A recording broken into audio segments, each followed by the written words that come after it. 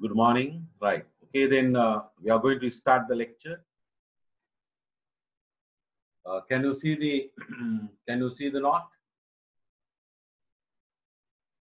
Yes, sir. Right. We can see. Today, absenteeism and presenteeism. Absenteeism and presenteeism. Very interesting two topics. Let me finish absenteeism first, then I will come to presenteeism. So you can see here the chapter objectives. So there are 7 objectives. So then 4 objectives are relating to absenteeism, and objectives numbered 5, 6, and 7 are related to presenteeism. So hopefully, after listening to me, this lecture, and then after studying this note successfully, you will be able to achieve these 7 objectives.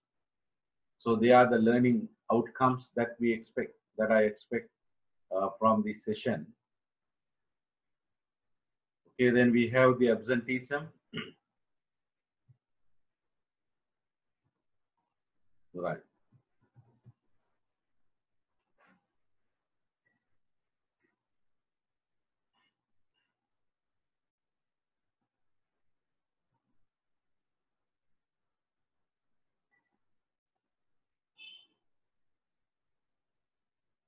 Okay, have right.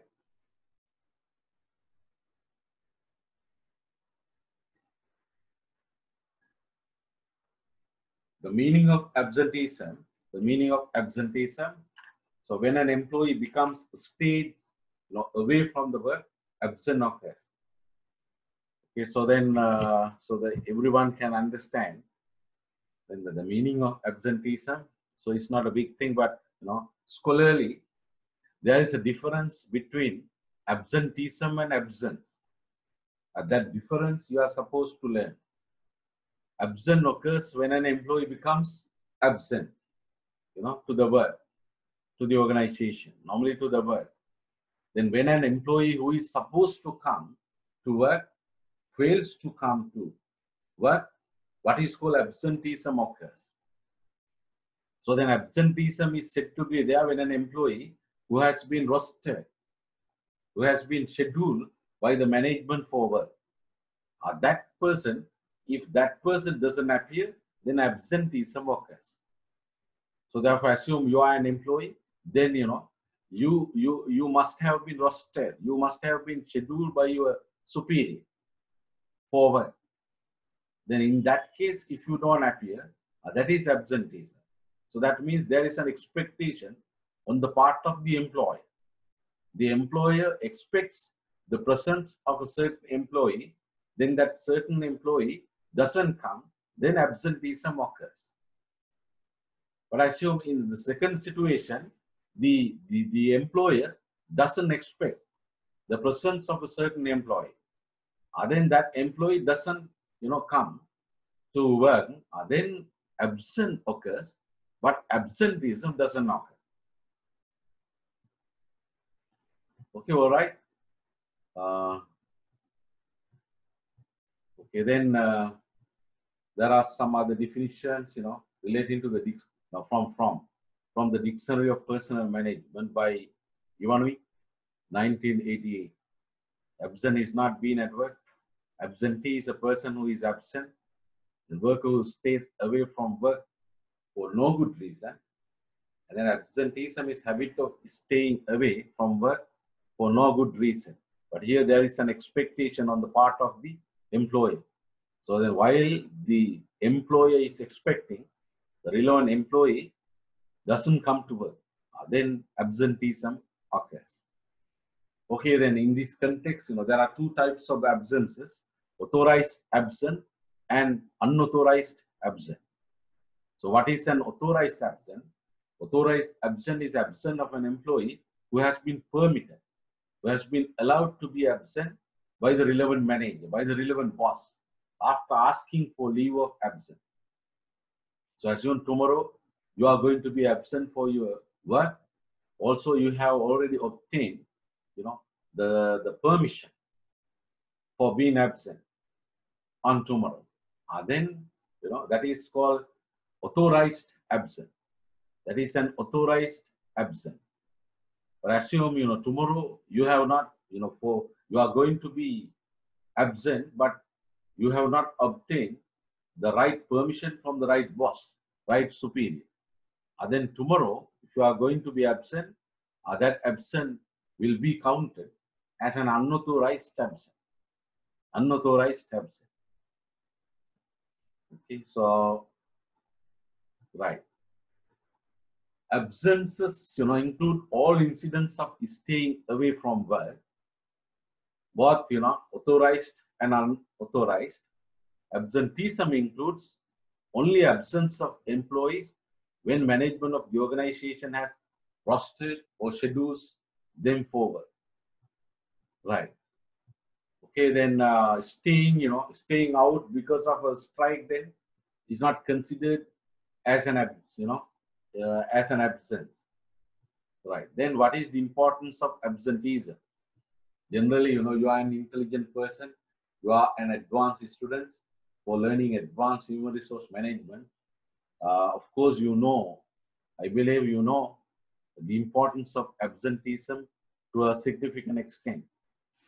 But let me do it, in my scholar way. Indeed, absenteeism is a serious hindrance for achieving the expected productivity and then profits. The cost of absenteeism are huge. Some important costs, if I specify some important cost, so you can see. So here I have specified seven specific cost because of absenteeism. Take first one. The organization will have to incur payments for the maintenance of the absentee. These payments will not get reduced. Maintenance of the absentee, the relevant employee doesn't come, but the company, the maintenance cost is there. But the employee, did not come and then did not produce the expected productivity. But the maintenance cost is going on. So therefore, that is a loss to the company, to the organization. Second one, the organization will have to continue contributions to retirements of the absentee at their normal rate. Assume one employee got, absent for 4 days. For the EPF, ETF, all are counted, all these 4 days also. The company will have to contribute. So, but the employee, did not come for 4 days and then did not produce the expected productivity. That is also a loss to the organization. Then the third specific, cost of absenteeism is the employee will have to contribute, continue contributions or expenses for welfare facilities or benefits provided to the absentee at their normal rate.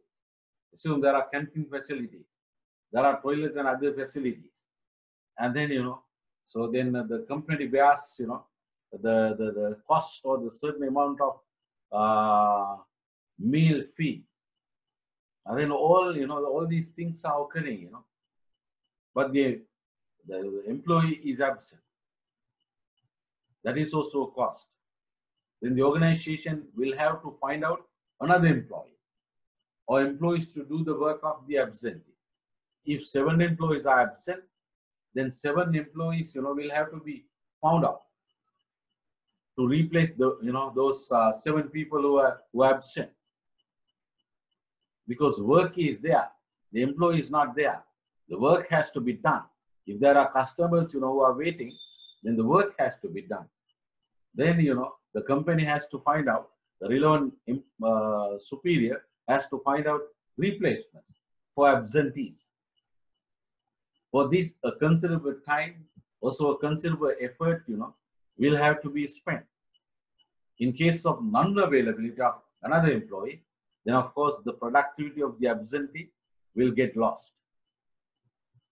Then number 5, the organization will have to face difficulties in meeting regular customer needs owing to the absentee. especially in case of services. Then this will cause to reduce customer satisfaction. So if a delay occurs in executing the custom orders, then customer satisfaction and customer loyalty may get hurt, then resulting in decision not to buy, not to revisit. They are serious decisions which are disadvantageous for the organization. Then number 6, the organization may have to increase overtime work, resulting in increasing expenses of administration and overtime payments. With the premium, usually 1.5, for overtime, usually we have to pay 1.5. We have to multiply the normal rate by 1.5. Right, then the peers, peers will get extra pressure of work, owing to the need of doing the daily work of the absent. That's another, peers, co-workers will get problematic because of the, because of the absence. Because they have to perform. Assume, 7 employees are supposed to come, 2 employees were, are absent, and then there are only 5 employees now at work. Then these 5 employees can be forced by the superior to do the entire work, that has been scheduled to be performed by the 7 people. And then, an additional pressure workload goes to, the peers, who are present. They may be unhappy. They may get, who knows, they may get stress, dissatisfaction. Okay. Then it is possible to occur overtime absenteeism cycle. What is this? This will increase the organizational expenditure. Overtime absenteeism cycle. Read this, quotation, from Professor Dalton in 1981. Employees who work a lot of overtime may take time off. When they do so, other employees work overtime in their place, and they in turn take time off, and so on. Overtime begets absenteeism, which begets overtime. Begets means, creating, generating. So overtime generates absenteeism, which generates overtime. That is called overtime absenteeism cycle. Right. So in fact, if I'm at the normal teaching session, then I can, I can draw this cycle. But anyway, at the preparation of this one, I couldn't do it. But I think you can understand, So then the overtime begets absenteeism, which begets overtime. Then overtime again, begets absenteeism, which begets again overtime. So it goes, like a cycle. That is called overtime absenteeism cycle. This is indeed a cost to the organization. Then is there any benefit of absenteeism? Interesting. An interesting question, Generally, absenteeism is a cost to the organization. But can we perceive absenteeism as a benefit? When employees get exhausted, owing to continuous working, they can take some time off in terms of absence. This may reduce their exhaustion, and then they can return to work with new energy. Then in that way, absenteeism can be, perceived as a coping behavior. If it is perceived as a coping behavior, then it is a benefit really. It is a benefit. So then normally we consider absenteeism is a temporary withdrawal. Temporary withdrawal. So it is, of course, it is, somewhat better than a permanent withdrawal. What is a permanent withdrawal? So like turnover, quitting. The quitting means here the employee turnover, employee resigns. That means the employee has no intention of coming back. Employee goes, forever from the organization. That is a permanent withdrawal. But absenteeism is a temporary withdrawal. employee got unhappy or got tired, suffered from serious, amount of stress, and then, in order to get a rest, employee decided to be absent. Then after maybe 2 days, the employee hopefully becomes normal, and then the employee, can come to work, with new energy, that is a benefit of absenteeism. Then that's, is it good to allow absenteeism in order to reduce turnover? Another question. It is not, because, it is not good because of the fact that there is functional turnover. There is functional turnover. What is this functional turnover? Normally, employees, functional turnover means the what is, in fact, I will deliver a lecture, if the time permits, on management of employee turnover. There are some resignations which are, beneficial to the organization. So assume, there are 10 bad performers. They resign, Of course, it is a good thing to the organization. Assume there are bad, 10 performers. So let us take, for easiness, there's a very bad employee, bad performer. The superior is thinking of, how to get rid of this employee, how to terminate this employee. Then, how to terminate. At the time of thinking like that, this employee, decides to resign. That is a blessing. That is a blessing. So the manager thinks that that's a blessing to the organization, also to the manager. So it is really a benefit. Then, after resigning, then the manager will be able to, hire a better, very good, at least a good employee, for that bad employee who resigned. That is a benefit to the organization. That is a benefit. That is called functional turnover, That is called functional turnover. But indeed, assume there is an employee who is a very good employee, high performer, who is going to resign. That is dysfunctional turnover, It is going to be dysfunctional turnover. Assume 10 excellent, high performers resign in the last week.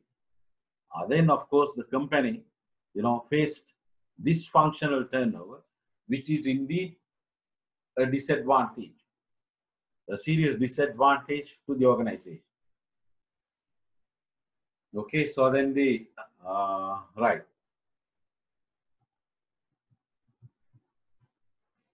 Also, I must, you should learn this one also. Costs of absenteeism, according to research, are enormous. The benefits, if any, are subtle, tenuous, small, negligible, and have not been subjected to empirical verification. According to Professor Dalton. So therefore, if there are benefits, they are subtle. They are not that much. But definitely the cost of absenteeism are huge, enormous. Therefore, conclude like this. Generally, absenteeism is a serious cost to the organization. That's why now we are learning, absenteeism, and then later we have to learn, how to manage absenteeism, how to minimize absenteeism, if possible, how to eradicate absenteeism.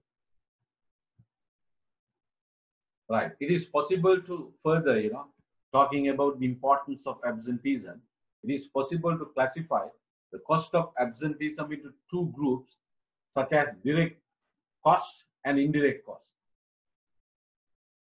Okay, what are the direct costs? Paying salary and benefits for a worker who is not there, direct cost. And the indirect cost, organizing replacement staff, overall reductions in productivity and administrative cost, increasing administrative cost. These are indirect cost of absenteeism. Okay, all right. So then also another one, absenteeism, is a measure of HRM effectiveness. Of course, normally it is believed that it is natural that employees get sick owing to many reasons. These sick, sick absences are inevitable. Assume genuinely you become ill, then of course you have to be absent. You have to be absent. That is inevitable. Then it is natural that employees get sick owing to many reasons. So therefore, there will never be zero level absenteeism. If we consider sickness absenteeism or sick absences, then there will never be zero level absenteeism. So we have 1,000 employees working for the organization. Then it is natural that 10 people, at least 10 people will get sick. Then there will be 10 absences. However, in order to enhance HRM effectiveness, we expect a low level of absenteeism. We want to achieve a low level of absenteeism. When absenteeism gets increased, that is an indication of ineffective HRM. So therefore, we try to minimize absenteeism so that the HRM effectiveness will get increased. So you see further, the elaborating further the importance of absenteeism, management of absenteeism. Employee absenteeism results in billions of dollars and revenue losses and lost productivity annually. Given the consequences that organization could face resulting from high levels of work absences, the top management should develop strategies to manage absenteeism to support organizational growth and sustainability. So what about Sri Lankan situation? In public sector, I know that this is a problem. Yes, serious problem. Of course, Sri Lanka is a developing country that badly needs to improve its productivity, in a higher extent. So then, when we want to, when Sri Lanka wants to improve seriously her productivity, then if Sri Lanka, has been facing or is facing absenteeism, that is a big problem to Sri Lanka. So therefore, it is important to take measures to reduce absenteeism, to minimize absenteeism to the extent which is possible. Okay, then for the purpose of sound management of absenteeism, it is a requirement that we have to measure absenteeism. Several times I taught you nothing can be successful unless it is measured. So therefore, if we want to get success of something, to improve that success of something further, of course we have to measure that. The level of achievement of something, we have to measure. Right. So then measuring is indispensable. Basically, 3 rates, can be calculated for research purpose. 3 rates. Absent rates considers all absences, including authorized and unauthorized ones, and it shows the percentage of the total possible working days or available time that has been lost owing to absence from all causes. Of course, within a certain period of time, in a certain period of time that we consider. Usually 1 year, maybe 1 month, even no problem, month-wise, year-wise, we can calculate. Okay, then the formula. So this is absent rate, this one. Absent rate. And how can we calculate absent rate? This is the formula. All absences, days lost in the period, is divided by total possible working days. then multiply it by 100. Then we get absent rate. Without multiplying also we can get that, as a figure. But anyway, for easiness normally, for comparison purposes, we do multiply by 100 absent rate. This is an example. If the total of absences which are authorized and unauthorized in the last year is 30 days, so you have here 30 days, then total possible working days are 260. 30 divided by 260 and multiplied by 100, then we will get 11.5%. Understood? Let me ask this question. What is this 260 days? What is this 260 days? 260, the total possible days. How did you get that? Per year, there are how many days? 365 days. 365 days. Then why I have considered here 260? Saturday, remove Saturday, Sundays, then other general holidays. Okay, then how many weeks? We have 52 weeks 52 per year. Right, then if you take Sundays, then 52 days, as Sundays. We have to deduct from 365 days. And then Saturday is normally half day.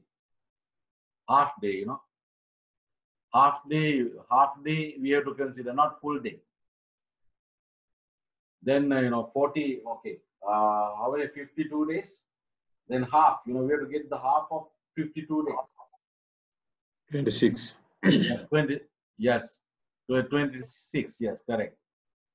Then we have to deduct that also from 365.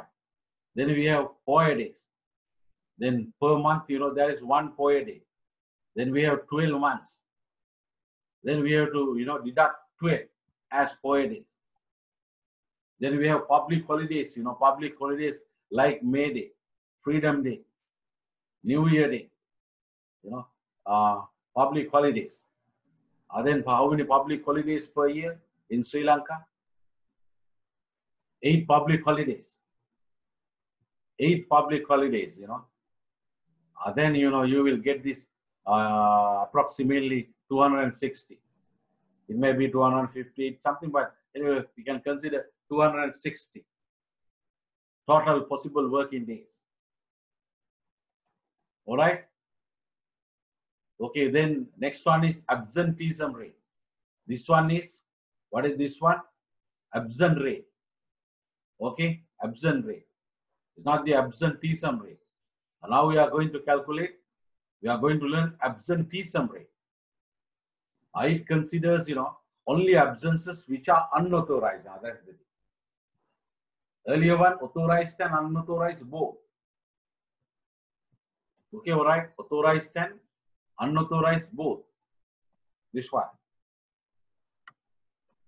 Don't get confused. Easy to understand, right? So this one is only unauthorized one.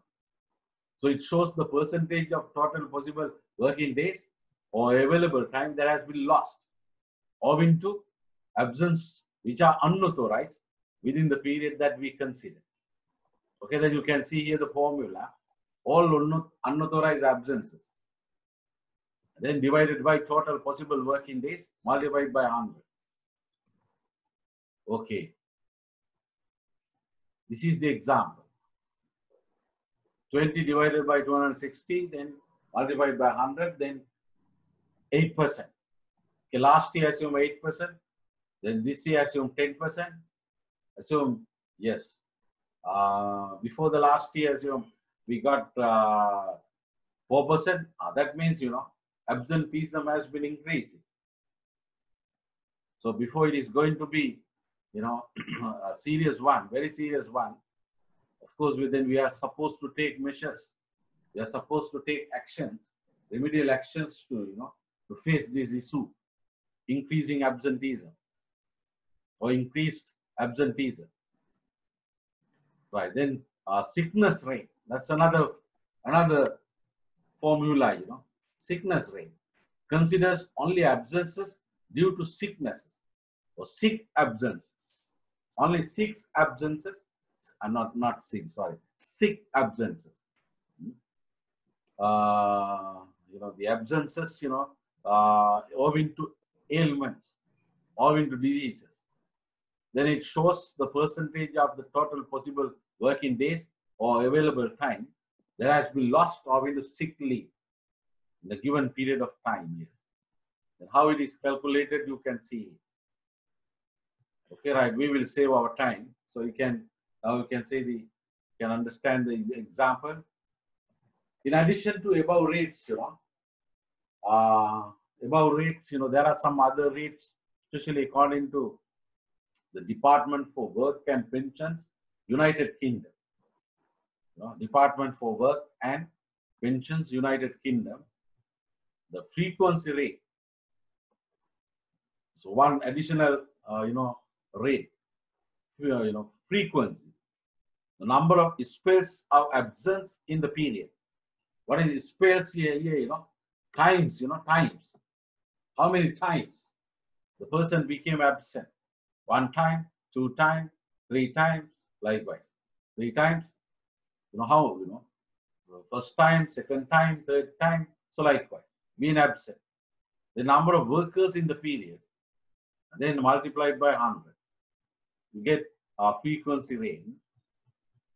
So then individual frequency rate is another formula, If we want to monitor the number of workers absent during the period, then we can use individual frequency rate in addition to frequency rate. The number of workers having 1 or more spells of absence. Then number of workers divided by number of workers, then multiplied by 100. Okay, so here there is a simple example. In the last month, the organization employed 147 workers at the beginning and employed 150 workers at the end.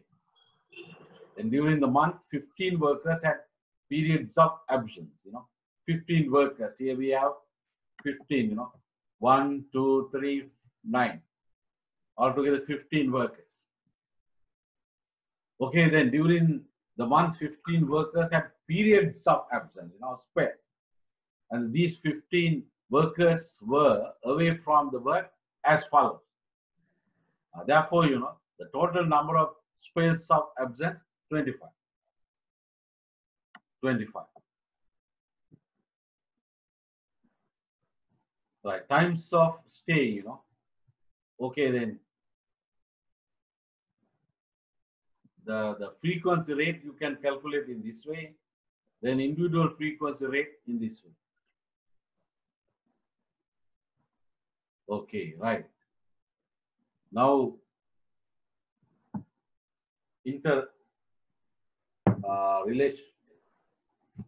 interrelationships of absenteeism and turnover, another interesting subtopic or unit of learning. Interrelationships of absenteeism and turnover. Because absenteeism and turnover are big problems in the industry. Of course, they come under HRM, but generally, they are business problems, They are business problems. They are, of course, tackled by the functional field of business management, that is HRM. That is in HRM. So are absenteeism and turnover interrelated? Of course, yes. They are interrelated. Absenteeism is a withdrawal behavior I mentioned earlier. Turnover also is a withdrawal behavior. Hence, it is possible to claim that the two withdrawal behaviors are not independent, but dependent or related. Not independent, but dependent or related. That means absenteeism, relates to turnover. Turnover depends on absenteeism. We can argue like this: increased absenteeism will result in turnover. Reduced absenteeism will result in reducing turnover. So we can argue like that. So that's why, relatedness between these two variables, two issues.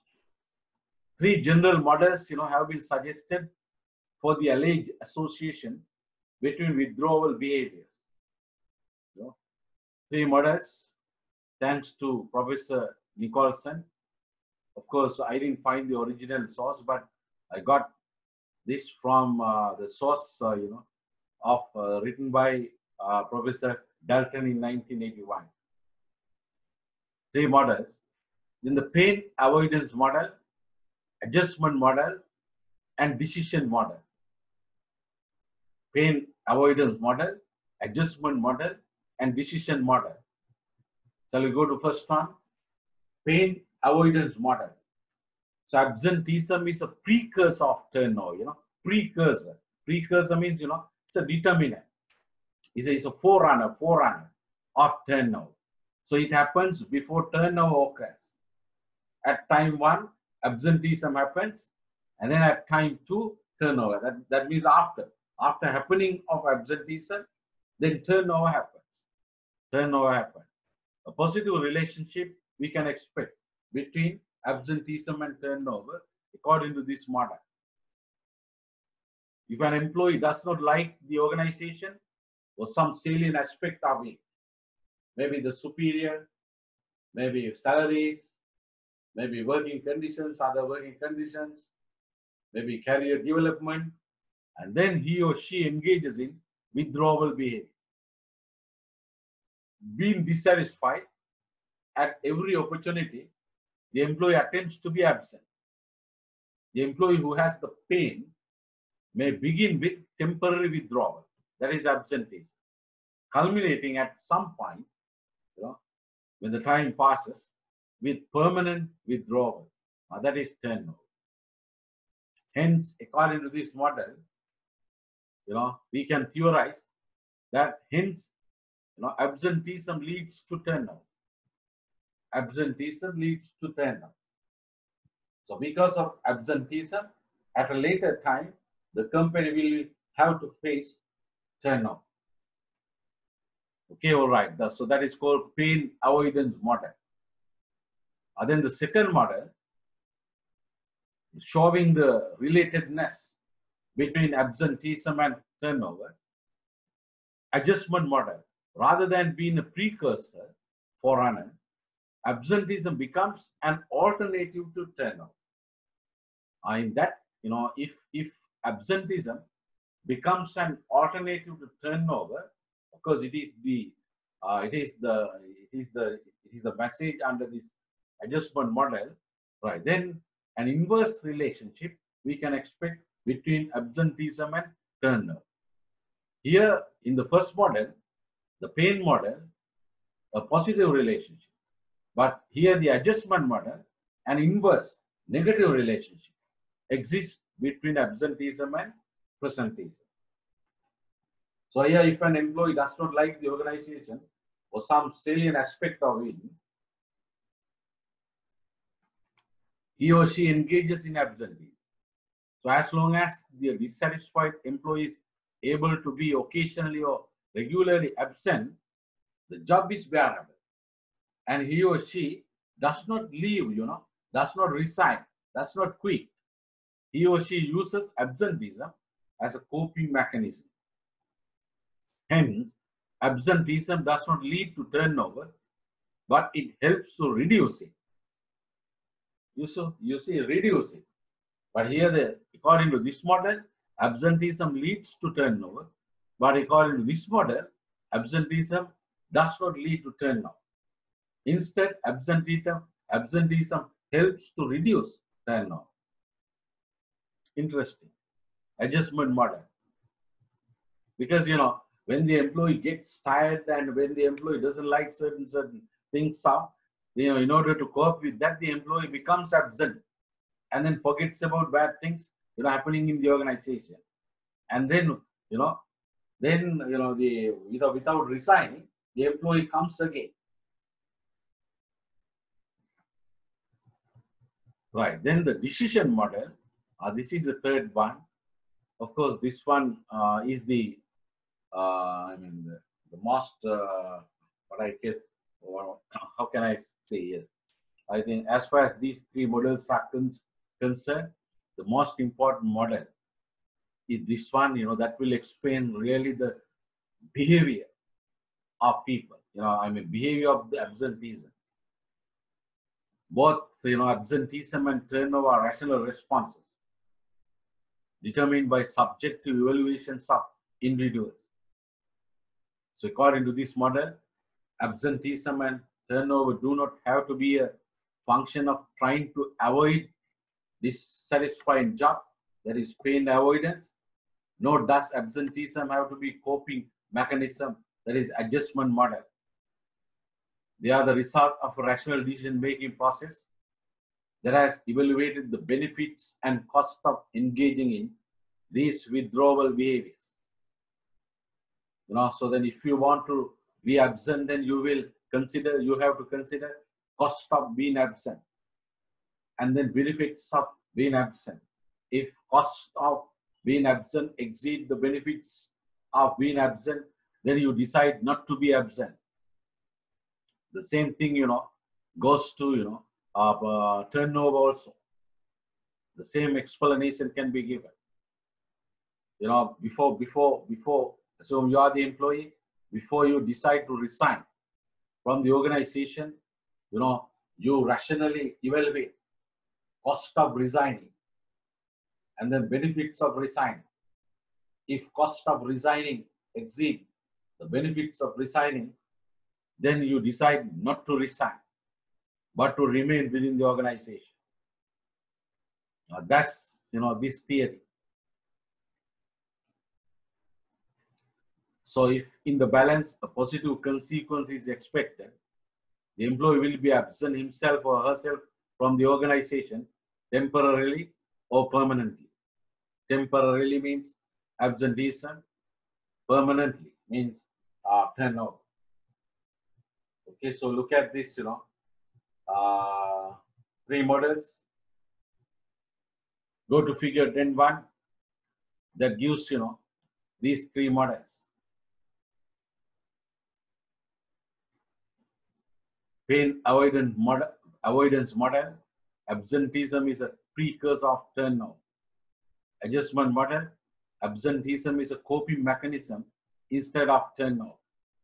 Then here, the decision model, absenteeism and turnover are results of subjective evaluations of benefits and costs. So this is the most applicable model, okay, to explain behavior of behavior of absenteeism, behavior of turnover.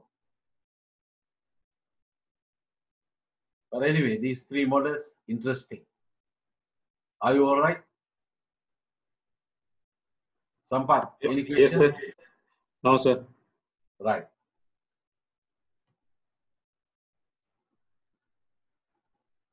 Now, causes of absence. I must say, I must thanks to, these two professors. Hopefully my pronouncing is correct. Wrote this and his years in 1990.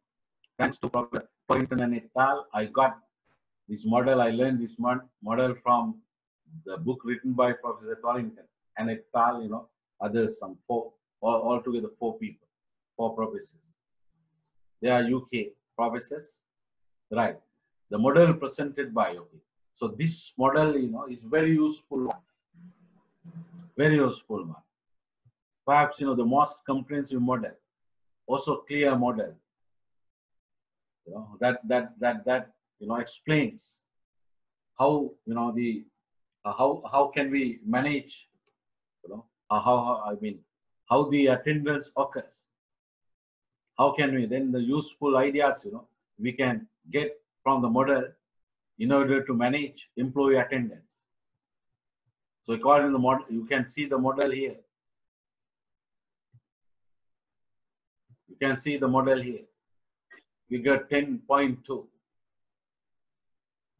Several variables are in the model. So in fact, there are 8 variables.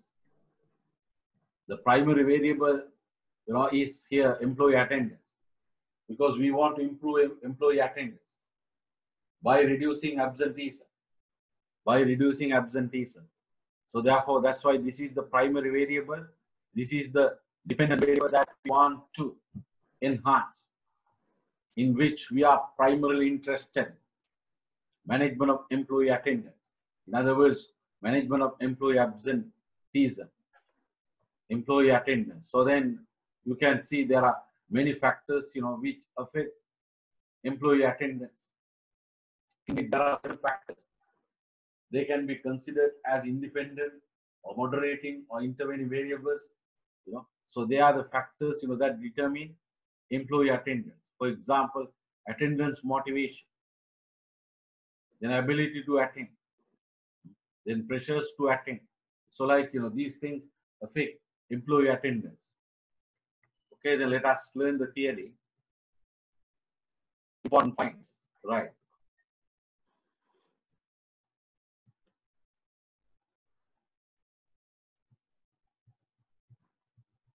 Okay, then attendance motivation is influenced by two other variables. You can see here the primary variable of interest is employee attendance. So that is influenced by attendance motivation.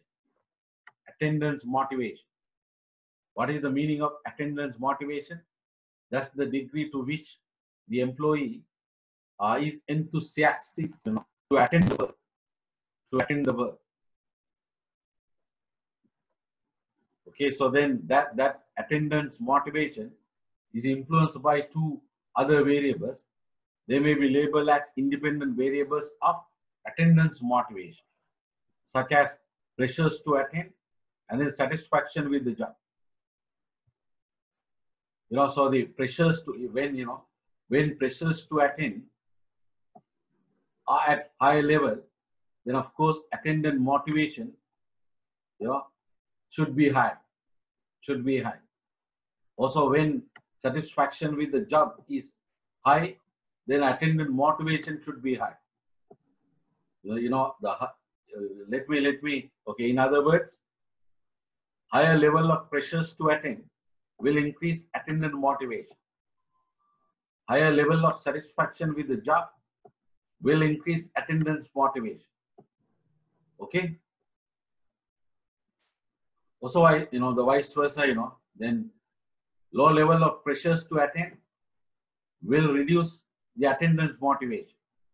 Low level of satisfaction with the job, in other words, dissatisfaction with the job, will reduce attendance motivation. Okay, right.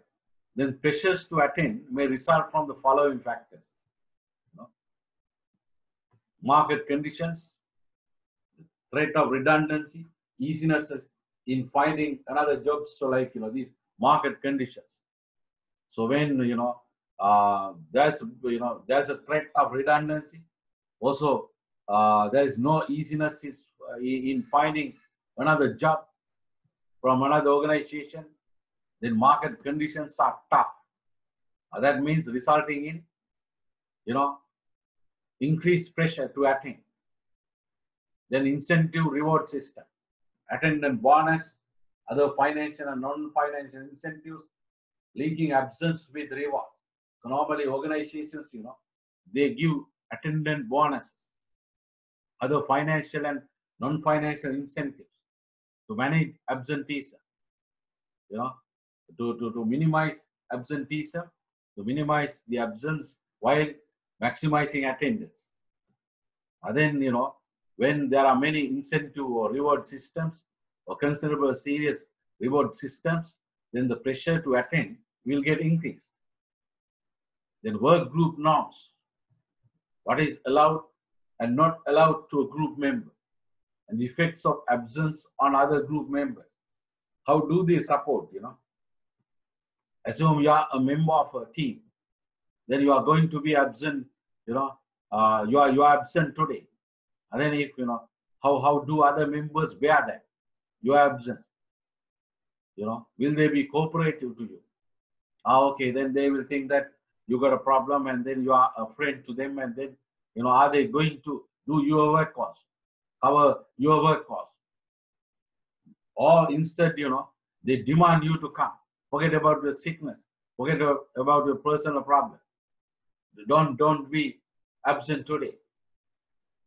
Like if people, of the team, work like that, then the pressure to attend it, of course, is high. Then personal work ethics, the pressure that comes from within the employee to attend owing to belief of what is right. If you think that today being attendant is not good, so assume in the last month, because of the corona, we got several holidays. And then today, is a working day. Then you feel, guilty because of your own ethics. Then the pressure to attend gets increased there. An organizational commitment that will also increase. If this is higher, then the pressure to attend also becomes higher. Right. When these factors come to existence, affecting attendance motivation, employee attendance gets affected. Right. Okay, then the relationship between satisfaction with job and job situation is moderated by values and job expectations. Another learning point from the theory. The relationship between satisfaction with job and job situation is moderated by values and job expectations. If there is a mismatch, between employee values and job values, then that will increase job satisfaction. No, that will not increase. That will increase job dissatisfaction. Then, of course, having a negative impact on attendance. You can see, okay, let us go to this one, right. Here you can see, okay, here we got here job satisfaction here, job situation. Then here we have the satisfaction with job situation and satisfaction with job. Then employee values and job expectations, This variable, take this as one variable. This, plays as a moderator on the relationship between this one and this one. Job situation. Assume, opportunity for advancement is high as you in your organization. Then as far as this matter is concerned, your satisfaction with the job is high. Your satisfaction with job is high. So that means, because there is high opportunity for advancement, your satisfaction should be high with the job.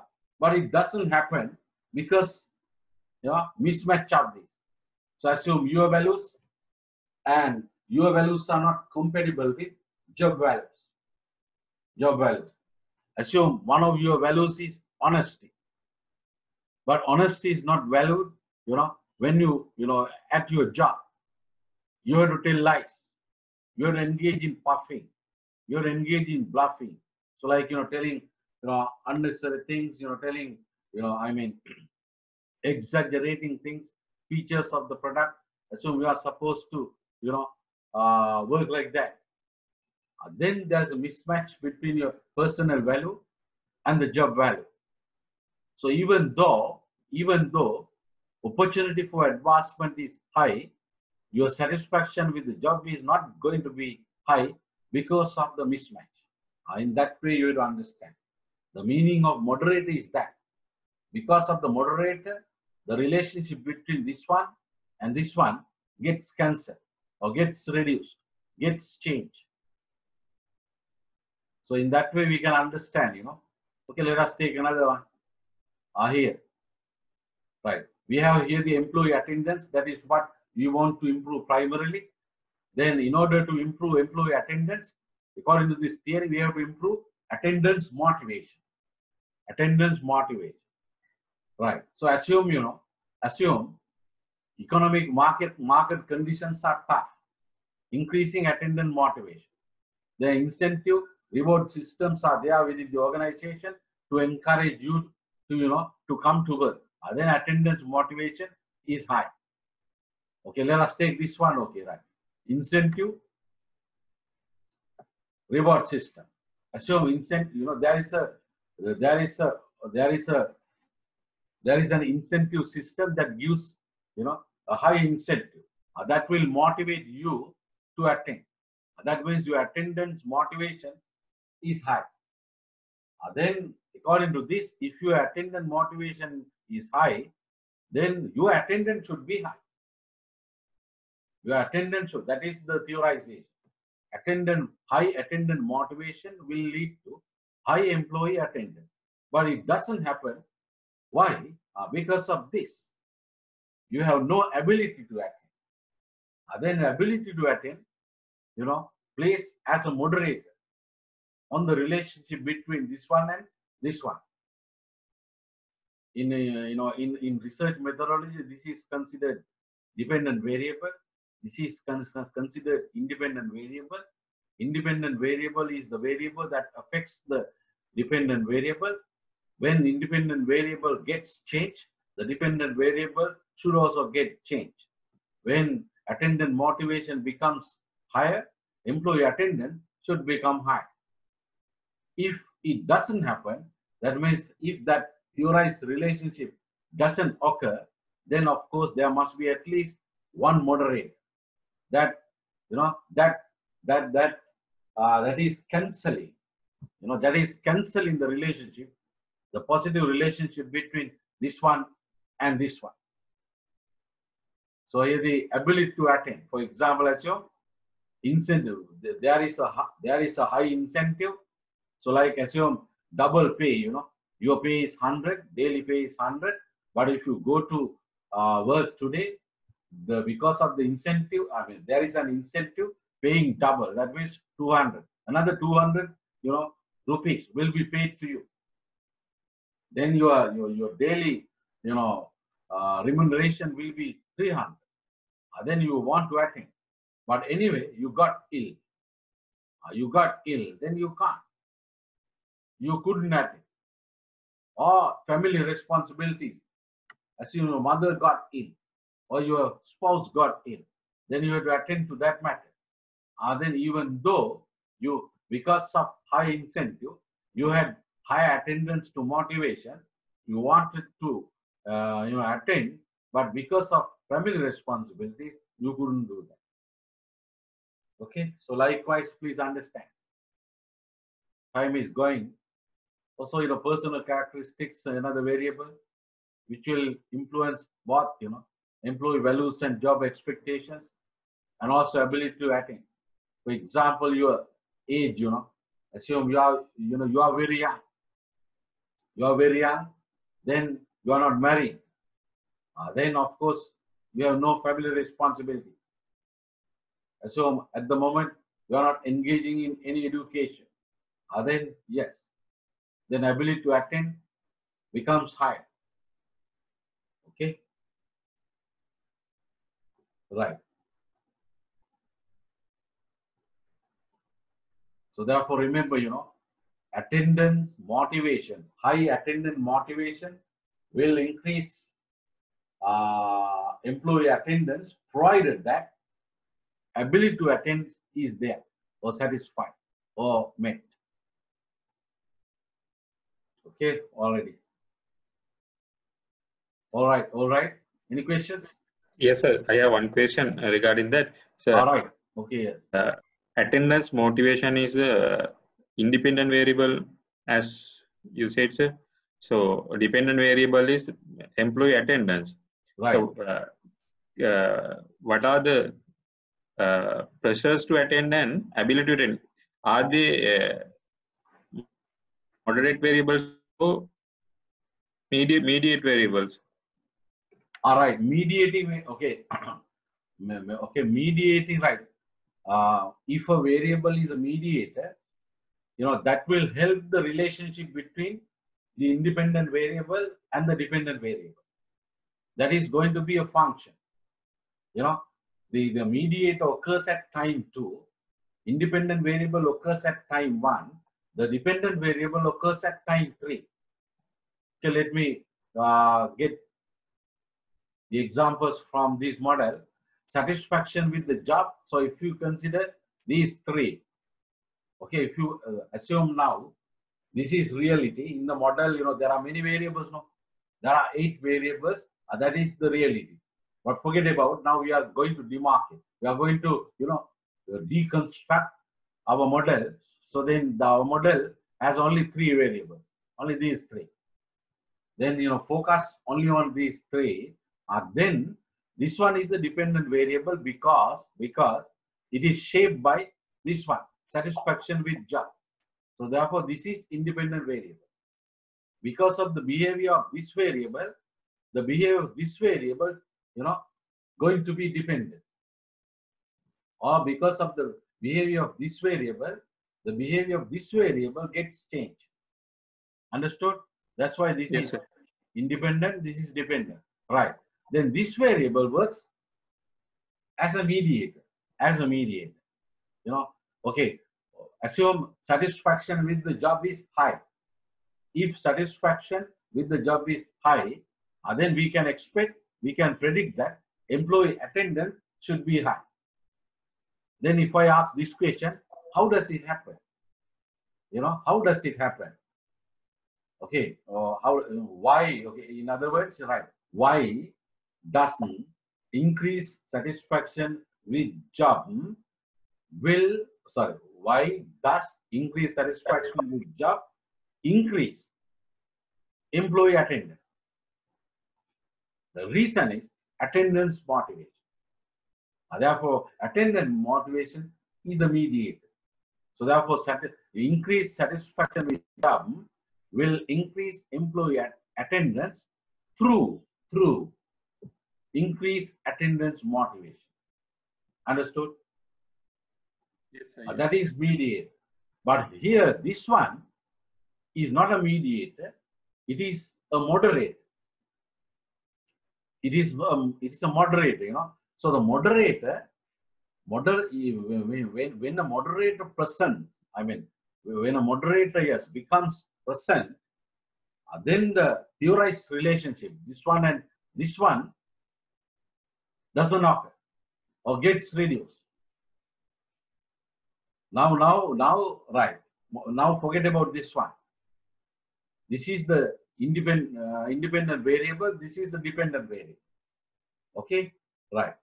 Then, if attendance motivation is high, then we can predict employee attendance will be high. So assume you had high attendance motivation, but anyway you could not attend. Sorry, you could not attend to work. Why? Because of the moderator. Because you didn't have the ability to attend. Because of these things, illness and accidents maybe, then maybe family responsibilities, maybe transportation problems. So assume, okay, during corona time, how many days, there were employees, who had high level of motivation to attend because of personal work ethics, maybe because of work group norms, some people, because they understood that some people come to work irrespective of the corona, and maybe, okay, so then, attendance motivation was high relating to some employees. But anyway, they couldn't attend actually because they didn't have the ability to attend owing to lack of transportation. If they had, if they had transportation, then they had the ability to, attend. Then they could have attended to work because they had high level of attendance motivation. Understood? Yes, please, sir. It's still not clear, then you can ask again. Yes, no problem. No, sir. It is very clear. Right. Okay. Very interesting, this theory. Right. Okay, then Right. Then what about Sri Lankan studies? One study thanks to Dr. Abe Vikram, Dorothy Abe Vikram. In fact, she's, she, not he. I don't know whether she's living now. Many years ago in 1991, when she was working as the head of HR in Sri Lanka Tobacco Company. Yes, yes. She published, a small book, then which I read. Then from that book, I got these things, right? So then 15 establishments in Sri Lanka, both private and public sectors, she studied. And then 9 variables relating to absenteeism were studied, and they were work incentives, existence of a reprimand system, laxity in the granting of ex post facto leave. What is this? Ex post facto leave. Assume you are an employee, and then you are going to be absent tomorrow. But now today, by now, you have not obtained the permission, the right permission from your superior. But you are going to be absent tomorrow, because you know that after, going to work on tomorrow, you will be able to get permission from the boss. After taking the absence, you are going to get the permission for that. That's the meaning of ex post facto leave. Ex post facto means, after the fact, after the event, occurred. But if there is no such a thing, so that means you can't be absent on the assumption that you will be able to get permission after getting the absence. So if it is compulsory, to get the permission from the boss before getting the absence, then there's no such a thing. Understood? But in Sri Lanka, according to this researcher, she observed that many companies, had that laxity, in granting ex post facto leave. So it was a practice that, for majority of employees, they become absent without inform, without getting the permission in the due way. Later, after coming back, to work, then they could, get the permission from the boss by filling that whatever that form or, right. Then prevalence of a system of counseling, education, skill level, number of unmarried children, wage level, indebtedness. Okay, then according to her research, you can read, I think by reading you can understand, because of saving time, because of the need of saving time, I will briefly discuss. All these 9 factors, of course, were found to be, determinants of absenteeism in Sri Lanka. For example, okay, we go to this figure is here. 9 factors of absenteeism, So work incentives, reprimand system of counseling, laxity in grant, with the same color. That means, one category, job-related category. Then these 3, same color, education, skill level, number of unmarried children, they were categorized by this research as personal factors or cultural factors. Then these 2, the researcher categorized as economic factors, wage level and indebtedness. Okay, so take this one, number of unmarried children, number of unmarried children. So when number of unmarried children, this number gets increased, then the absenteeism tends to increase because of responsibilities towards unmarried children. Then reprimand system, if there is a punishment system for absences, then of course absenteeism tends to reduce. Also, system of counseling, if there is, this will reduce absenteeism. Then the wage level, assume this is very high, and then this will reduce absenteeism. But wage level is very low, and then this will increase absenteeism. Assume, the needed daily wage for an employee is assume 100, but the company is paying 70, and then wage level is low. But if there is a chance, for the employee to find an odd job, tentative job that pays, 120, and then definitely, most likely, that employee, definitely if the employee is money hungry, then of course that employee becomes absent because the relevant company pays 70, that odd job pays 120. Then the employee becomes absent for this organization, and then takes that odd job and then earns that, takes that odd job and earns that 120. All right. Okay. Then another study, the conclusion, sickness absence is affected by many factors other than working conditions. Nevertheless, improving team spirit and reactivity and preventing poor working postures are important in decreasing sickness absence, poor working postures, even now, indeed, I am teaching you now through this Zoom.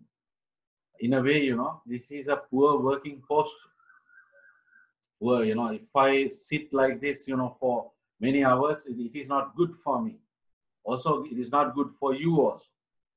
So normally, the relevant experts, the relevant experts, the medical doctors, they suggest that you should be with the computer maximum 35 minutes continuously, 45 minutes. Some experts maximum 1 hour. Then you have to get off, from the, you have to stop dealing with the computer after 40 minutes, 35 minutes. It is not good for your eyes and, but anyway, what to do? This is the impact of Corona on the life of you, also life of me. Anyway, let us take the positive sides of this one. Anyway, we are teaching, you are learning. We have not stopped. Also, maybe if you can get the video, then that is better than a normal lecture, because for a normal lecture, there is no video. Then you have a reference to learn. Right. Okay, then. All right. Let us go to now strategies for managing attendance. Strategies for managing attendance.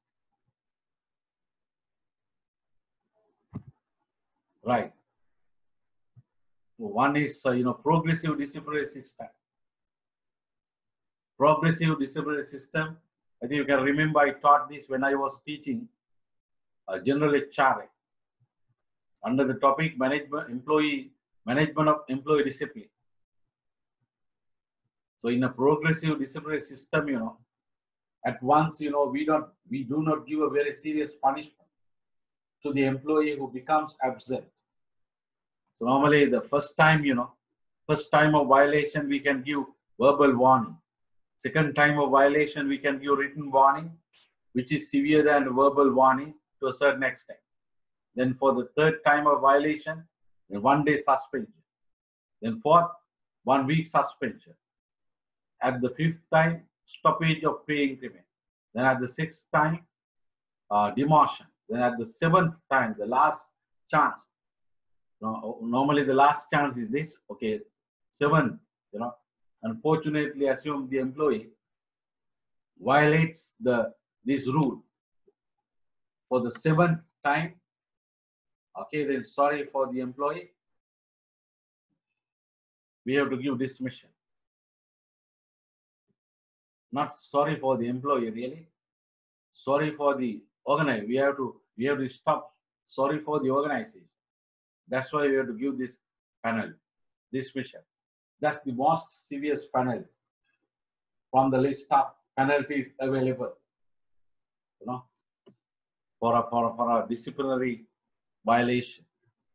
This is an example of a typical progressive disciplinary system. So if we follow this type of thing, then the employee will have a chance of improving. The manager also will have a chance of studying the reasons for the absence of the employee. Hopefully, the manager will be able to get some fair remedies to stop the absence or minimize the absence of the employee. Then the second strategy for managing absenteeism, non-practice of ex post facto leave approval. So it is essential to formulate and implement a rule stating that all leave with the exception of absence on grounds of sickness or accidents must be authorized by a relevant officer before taking. The relevant officer has to be specified by the policy. Okay, so it is compulsory then to get the permission before becoming absent. But of course, there are exceptions. Exceptions. One is absence on grounds of sickness. Well, normally you don't expect to be sick. No, normally you don't expect to be sick. Sickness, comes without invitation. Also accidents, accidents come without invitation.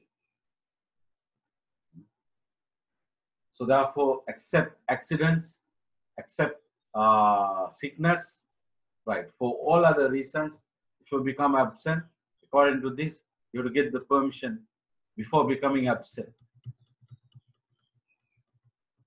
Right? Then counseling. Of course, counseling is useful for employees who have personal problems. Due to personal problems, some employees become absent. Then it was found that counseling is a good strategy for such employees. Then control of overtime, because overtime begets absenteeism, which begets overtime. So therefore, we have to limit overtime.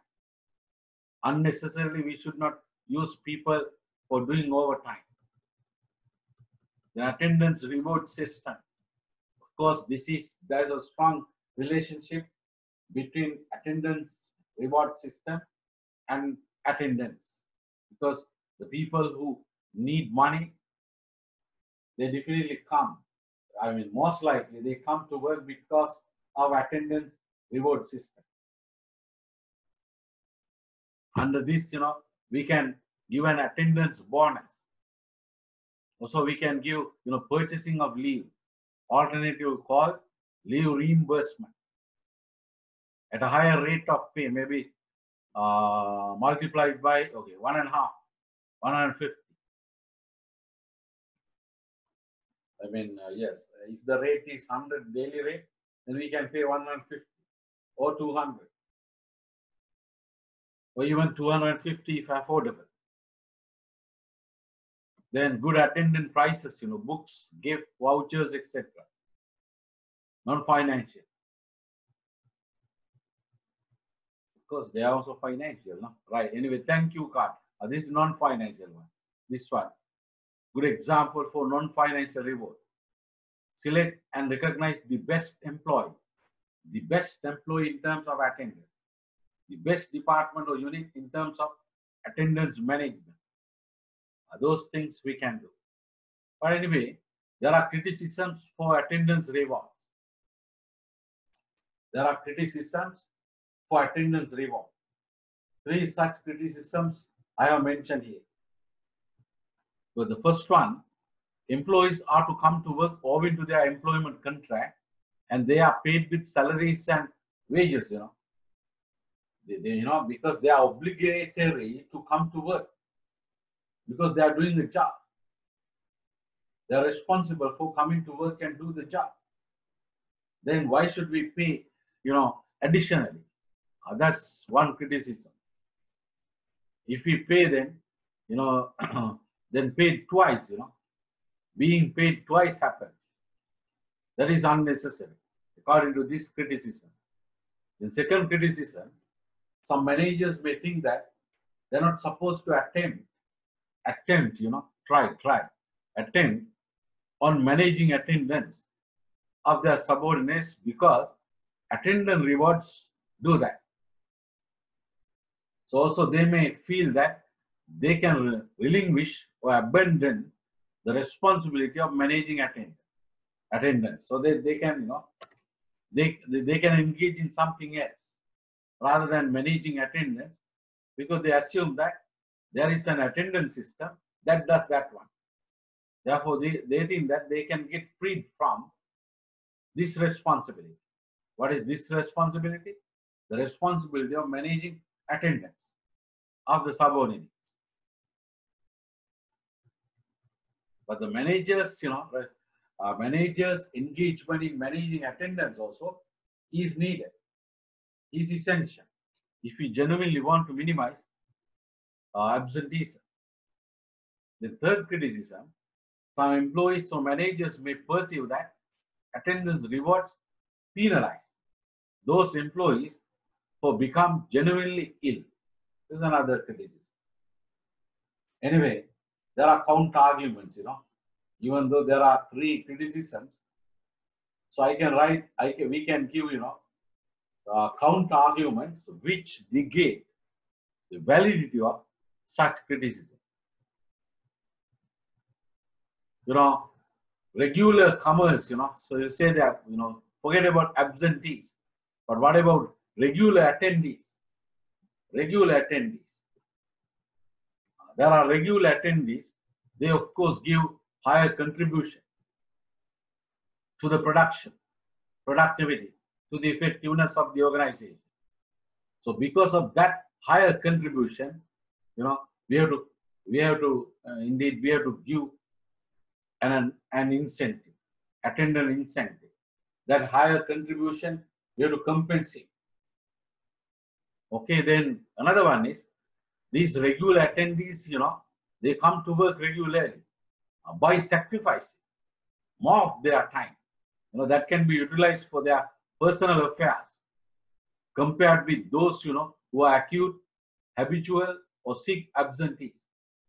This additional sacrifice needs to be appreciated financially and also non-financially, needs to be compensated.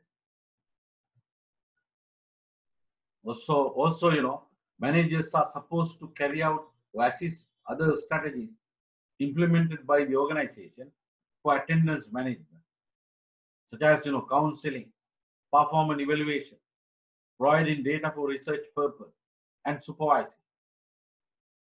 Therefore, relinquishing, getting freed from responsibility of attendance management, we should not expect. Managers should engage in that. Okay. Then strategy number 6, that is performance appraisal. We can develop targets relating to attendance. Then we can measure employees' performance on the achievement of such targets. Then definitely that will reduce absenteeism. Then proper employee selection. This is a proactive measure for absence control, because it will prevent coming bad employees in terms of attendance. It will prevent selecting employees who have more propensity to be sick, who are more prone to sicknesses. Conducting medical examination becomes essential in this regard. Yes. Employees who are small entrepreneurs, there are some employees who are small entrepreneurs. They can be rejected at selection if we become serious at selection. Because, if we hire them, they will do our job, our company's job, while engaging in those small businesses. Then it is more likely that these people become absent. Therefore, we have to stop entering such people. Right. Then number 8, the strategy for managing absenteeism. Work-family balance initiatives. Because there may be personal problems for employees, which will prevent them from attending to work. So because they want to have a balance between work life and family life. But if the company gives these things like flex time, compressed work week. What is compressed work week? I discussed when I was teaching job design, or maybe Professor Arun Santa under general HR. Flex time, you can assume the regular starting time of your work is 8 o'clock. You can be late, maybe you can start at 8:30, or you can start at 9. You can start at 9:30. Provided that you work, you complete the work given, you complete the number of 8 hours. Then compress work week, so assume generally, so we have per week, we have 7, sorry, per week there are 7 days. Out of 7 days, 5 days are working days. Maybe in some cases, Saturday, half Saturday. Assume, 5 days are working days. And then instead of 5 days, we can have 3 days for employees to come to work, to do work. That is the meaning of compressed work week. Then telecommuting. What is telecommuting? You are asked to be at home and then do the work for the organization. Now I am at home, I am engaging in telecommuting.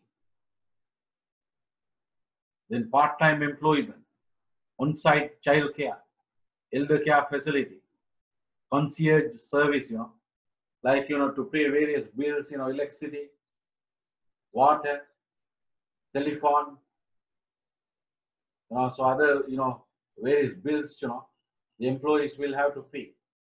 And then there is a special person, employed by the organization who does, these things on behalf of all the relevant employees.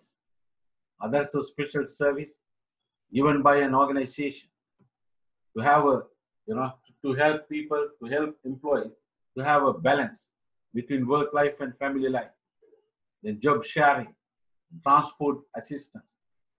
These are some initiatives which the organization can implement, of course, depending on the organization's financial affordability and other conditions like, perception of top managers, the attitudes of superiors. Right. Okay, then ongoing contact during absence, that is another strategy, So according to research, international research studies, maintaining contact during absence is considered by many organizations as a method of reducing, not really the absence, reducing the length of absence, demonstrating to the employees that the organization is interested in them and maintaining employee motivation. So assume you got absent. Now you are at home. By being absent, you are at home. And I am your boss, So I maintain a kind of contact, during your absence. Assume you are going to be absent for 3 days because of a personal reason. Assume your wedding of your son or wedding of your daughter. Then, so why not, I may contact you, and then that might reduce. Instead of 3 days, you may decide to come to work after taking 2 days only. 2 days only. That's why this is considered as a method of reducing length of absence. Now, but anyway, this may be dangerous, if we give a message like this. You may think like that, if I attempt to contact you when you are leave, permitted leave, then you might think that, unnecessarily I am fingering into your personal things. I am trying to exploit you. That, feeling, we have to stop. We have to stop. But that means, what I suggest, in Sri Lanka, maybe if the person is going to be absent for more than 3 days, maybe this is good. But anyway, we have to do research studies to find out real impact of this one on managing absenteeism. Right, then development of good health and lifestyle, of course, because of this is really because sick absences. Inevitable, no? Sickness absence. Sickness absences are inevitable. Because of bad health, people tend to be ill. That is natural due to various reasons. So therefore, it is a good strategy, to develop good health and lifestyle.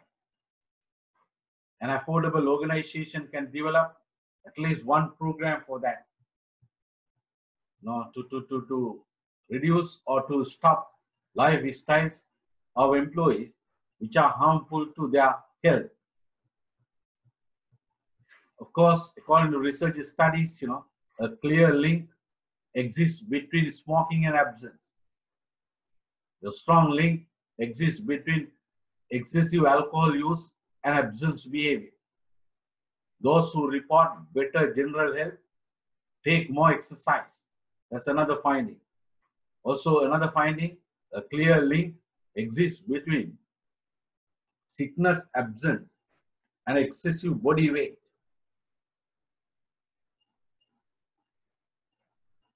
Controlling your, body weight has an impact on absenteeism. As the employer has a duty of care to protect its employees from health and safety hazards, So normally in organizations there are basically two environments. One is socio-psychological environment.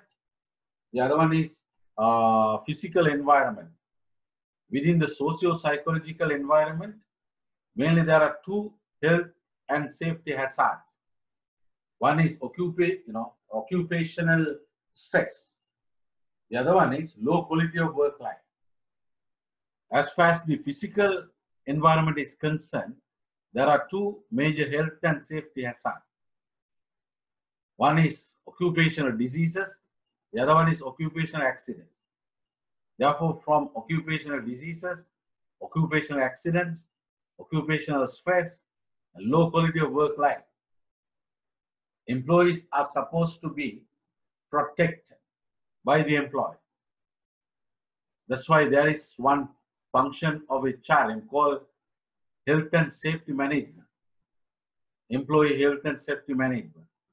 So therefore, this is considered as a duty of care on the part of the employer. Then every employee should be provided with sufficient periods of rest and also a sufficient level of paid annual leave. Sufficient level of paid annual leave. Okay, maybe you are thinking now, okay, Opatha sir and some other academics, because of Corona, now we are freed to a greater extent. But I must say that I'm not free. Still, I have a heavy workload. Even during Corona time, I had to do a lot of work relating to not my personal life, relating to official life. We are not freed. We are not freed. Even there are now many administrative things. Professor evaluation, then interviews for professor appointments, then interviews, the selections of the students for various awards, various awards. So they really take our time and effort. even though our teaching, actual teaching has reduced. Now online teaching, then we have to prepare. Not like, normally I am a very good teacher, you know that. Normally with a free hand, perhaps even without minimum level of preparation now, because of our experience, we go to the class and then we deliver lectures without, being that serious. We were used to that, we talk hours and hours, without, slides and other things. We were used to that. But anyway, now we can't do that. Because of online teaching, we have to prepare like this, and then we have to video, and then we have to upload. Then now so many, technical things I had to learn. Now I know how to, upload. I already developed what you call the channel, YouTube channel. We were very poor at those things, but now because of, in a way, they are advantages, increasing our what you call value. But anyway, a lot of additional works, But anyway, with happiness we are doing, because we have to consider this time, right? So I don't know about you. Maybe you can share. Anyway, this is online teaching. There are some limitations, right? You're also doing jobs, not like me. Return to work interviews, There's another strategy, return to work interviews. Return to work interview is a brief and informal discussion held usually by the relevant manager, the relevant superior, after returning of the absentee to work. So managers are recommended to do conducting return to work interviews because the simple but vital act of talking to employees after an absence has shown to improve attendance without further action, It's according to some research studies. Not done in Sri Lanka. So therefore, we have to do research in order to sure that, these international research happen in the same way within Sri Lanka also. Research studies are needed. But anyway, return to work interviews, that normally we can expect this one, even the right before that. Chartered Institute of Personnel and Development UK, Professional Institute for Human Resource Management, that reports that return to work interviews are regarded as the most effective way of managing short-term absence. Short-term absence. Because, the manager needs to be sympathetic and should not show that he or she is recriminated or accusatory in conducting the interview. You became absent and you took several days. Then at that time I had to suffer a lot. So likewise, you could have not been absent. So that type of thing, we should not do under this. So therefore, instead, the interview allows to welcome the absentee, then check whether he or she is in a good condition to resume duties, then to demonstrate manager's caring attitude and behavior, then to make the absentee understand that he so absent has been noticed by the management, and also to discuss courses and take remedial actions if possible at an early stage. So these are the advantages of doing that interview. Therefore, that can be considered, even though we don't have Sri Lankan empirical evidence, but that I assume this is good for managing employee absenteeism. We can argue, right? Proper absence notification, that is another strategy. It is good to have notification. It is essential before taking leave, absence. Also, this this notification has to be through phone or in person, rather than through email or other electronic source. Why? The answer is here. it is possible for the manager to know the reasons for absence and to make an alternative arrangement in case of an essential work, Assume suddenly you become absent. Then ask the boss, I will be in trouble. Assume there's a big work to be done. And the relevant customer, has been waiting seriously for getting the work done. And then if you inform me early, then maybe I will be able to do a suitable replacement for that. Even your absence, assume the reason for your absence is a very serious reason. And then I can inform to the customer, unfortunately, I have these people, and then they got, big, became problematic seriously. And then can you please, give additional time to finish the work? We can make such arrangements. Okay.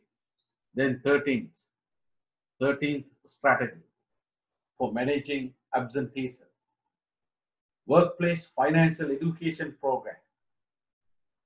Workplace financial education program, because indebtedness, especially in Sri Lanka, has been found as a factor that affects to increase absenteeism. People have financial problems. Then one thing is there is financial stress. Then they become sick, and then they have to get, sick absence. And also, maybe there are some, there are people who on loans. I mean, yes, inability to even because of financial problems. Maybe because of financial problems, assume employees take additional loans from banks, and then in order to pay the loan installments, they have to increase their salaries. Then they may do some odd jobs, by being absent for the regular work. So therefore, it is important to give an education about personal financial management. Self-financial management, personal. Many people are bad. Genuinely, many people are bad, in financial management. That is an art, There's a science also, that is an art. We have, that science we have to learn. We have to teach. Okay. I think, shall we take a break now? We will take, 5 minutes break. Sampath, are you all right? We will take a break. Yes, sir. Okay. Let us take a break, yes.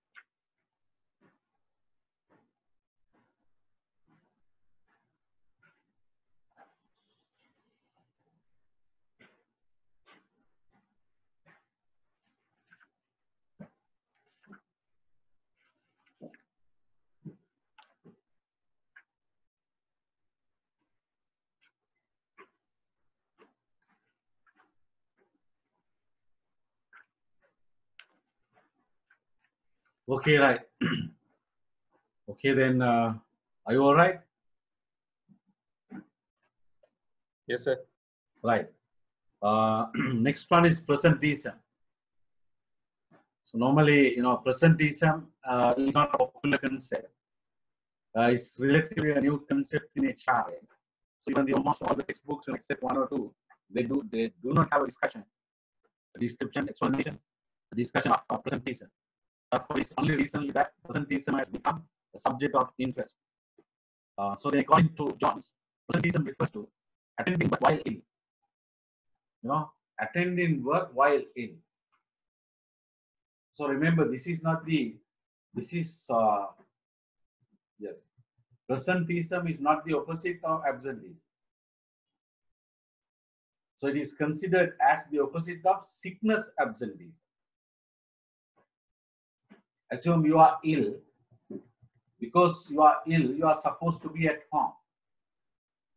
In order to get medical treatment, in order to get a rest, you are supposed to be at home. But irrespective of being at home, you come to work. Then presenteeism happens. So then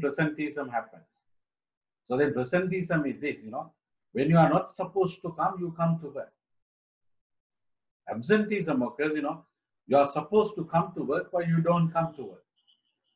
Then absenteeism occurs.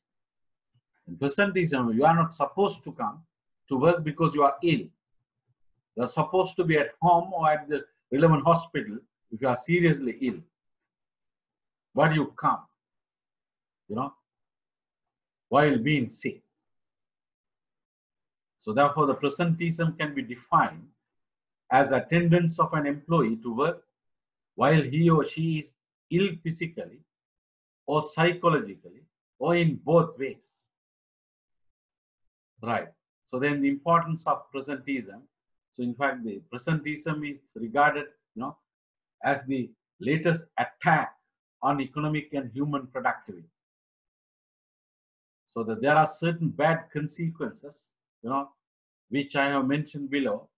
That is why presenteeism is considered as a serious organizational problem that, the relevant managers have to handle. So one, consequence one, which is bad.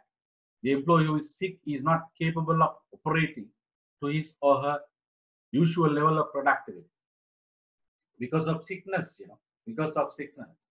I also have experienced that. Irrespective of our illness, there are certain days where we went to universities and delivered lectures, but the right productivity did not happen. Because of experience, we could manage, but the right expected productivity did not occur. Then the coming, of the sick employee to work may cause infecting other healthy employees. Now that is more serious. In case of corona, you can understand the cost of infecting. Then their productivity also will get reduced or will get lost. Then third bad consequence, because of presenteeism, when the sick employee interacts directly with customers, clients, they may get infected, and then preventing them from regular visiting to buy, and consequently reducing selling income. Some customers who became sick might decide not to visit. The business plays again.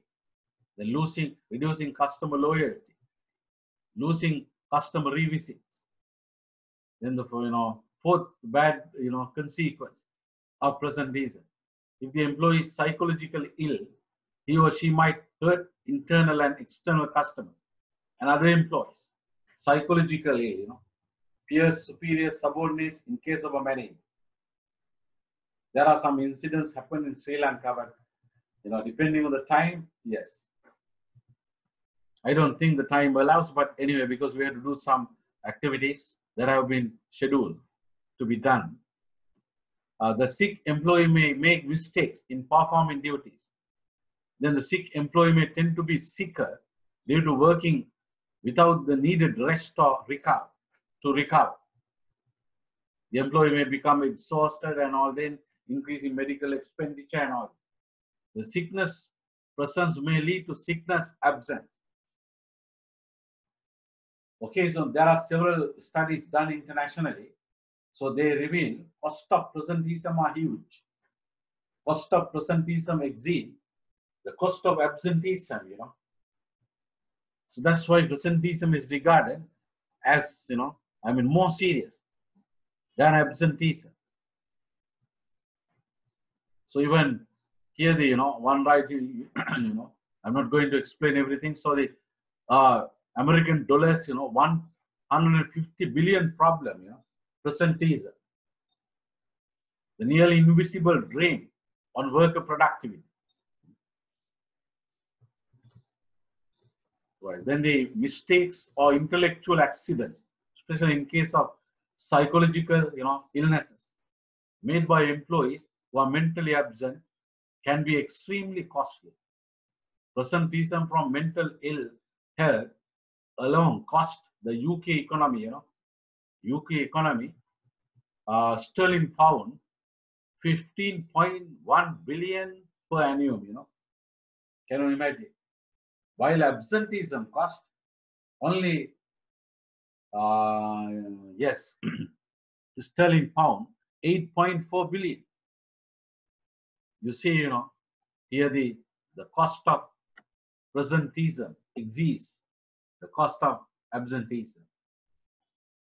Therefore, presenteeism needs to be managed. That's why I am teaching. That's why you are supposed to learn. The Sri Lankan situation is not that fortunate. Even many managers have not heard about this. And also, they don't care. So one research study, based on our research study, unfortunately, Sri Lankan business and other communities have given the least attention for this phenomenon, that is presenteeism. Right, then what are the reasons for presenteeism? Causes. One thing is workload, If your workload is high, definitely you tend to come to work, irrespective of your sickness. Then pressure from co-workers. If there are co-workers who are not supportive, who demand you to come by forgetting about your illness, then you have to come to work, even though you are sick. The pressure from immediate superior, not from peers, but from your boss. If the boss, is a person that, who ignores your illness and then demands you to come to work, then of course, presenteeism will result. Then concerns for colleagues. Here not pressure from colleagues, peers. But you think, tomorrow there will be a big work to be done by us. But today you are sick. You are sick today. So then you think if you are going to be absent tomorrow, then your peers, will be in trouble. You have to do this, you have to do that, and all these things. Then you decide to go to, work on tomorrow, irrespective of your illness. Concern for colleagues. Then job essentiality. Job essentiality, that's the degree to which the job impacts lives of others. Assume there are many people, or there are considerable number of people, waiting for you, waiting your presence. Even though then you are ill, you tend to go to work. Job essentiality. But if it is very low, then there are no people, waiting for your work, waiting for getting the service from you. Then you are sick, then you tend to, be at home. You tend to take a rest instead of going to work while being ill. Then job exclusivity, that's the degree of difficulty of replacing the job for. Assume, I am your boss, you're my employee, you are a very outstanding person, unmatched person, then it is difficult for me to replace you because there is no substitute for you. Or in order to find out a substitute for you, it takes a lot of time. Then, of course, you have job exclusivity. Then when you get sick, there is no threat of disciplinary action, which is hard. You have the freedom, right? You are sick, and then you can take the leave. and you can be at home. Job exclusivity. But if the job exclusivity is very low, then there's a threat of disciplinary action which is high. Also, there's a threat of replacing you. Especially, yes, job security, then yes. You may be a temporary employee. Then, of course, there is, there is a higher tendency for you to come to work irrespective of your illness. But if your job is permanent, there is less tendency. There are research studies which have found out that in case of permanent employees, there is less tendency of presenteeism.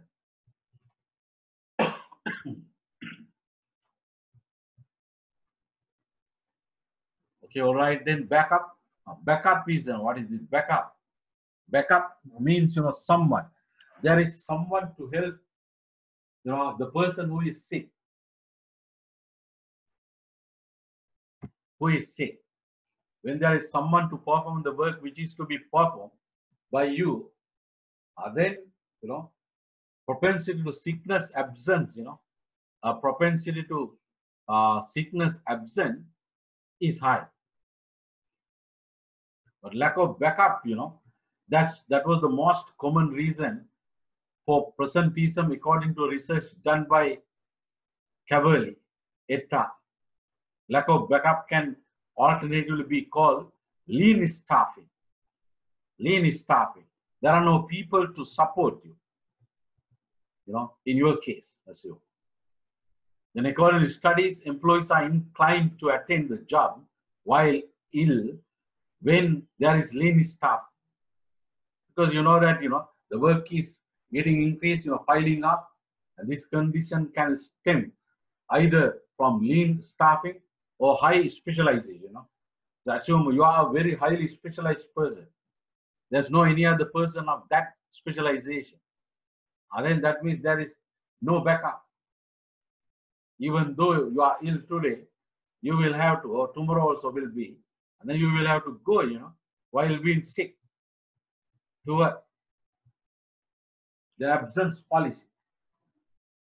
That's another determinant of presenteeism. Some elements of an absent policy, which tend to increase presenteeism include, 3 elements. Yes. There is no paid sick leave. There's a threat of disciplinary action for taking leave. Also, there's a requirement of doctor's notes for sickness. If these conditions are there, these elements are there in the, in the absence policy, of course, presenteeism, tends to increase. But if these things are not there, that means there is a liberal sick pay system or sick pay plan. That will, of course, reduce presenteeism. Then 10, downsizing or restructuring. Restructuring or downsizing. That means, your organization is going down. Reducing, layers, levels, maybe management levels. Some jobs, become redundant. Then employees become redundant. So then normally these things happen, then the employees, have fear of losing their jobs. This fear, will encourage employees to be present, while being sick. Then number 11, bonuses, incentives for attendance. Of course, if there are bonuses, incentives for attendance, then more likely that the employees, attend irrespective of the illness, because they want to get bonuses, incentives. Then another unfortunate reason, that will encourage presenteeism is loneliness. So what is loneliness? It is a human state, in which a person does not have, loved ones, intimate people, friends. A lonely person, tends to be, lonely employee tends to be present while ill. One possible reason is that a lonely person who is sick does not have another person, who can influence that lonely person to stay at home, by showing love, by showing affection, until, the recovery of the sickness. Another possible reason is that such an employee comes to work in order to get rid of the loneliness. Rid of the loneliness. Can't be at home. Nobody, there's no one with whom the person can enjoy. No one, who can care you. Who can care, if you are suffering from loneliness. Then workaholic behavior, a workaholic is a person, who is fond of work, who cannot live without working, who has no other things usually.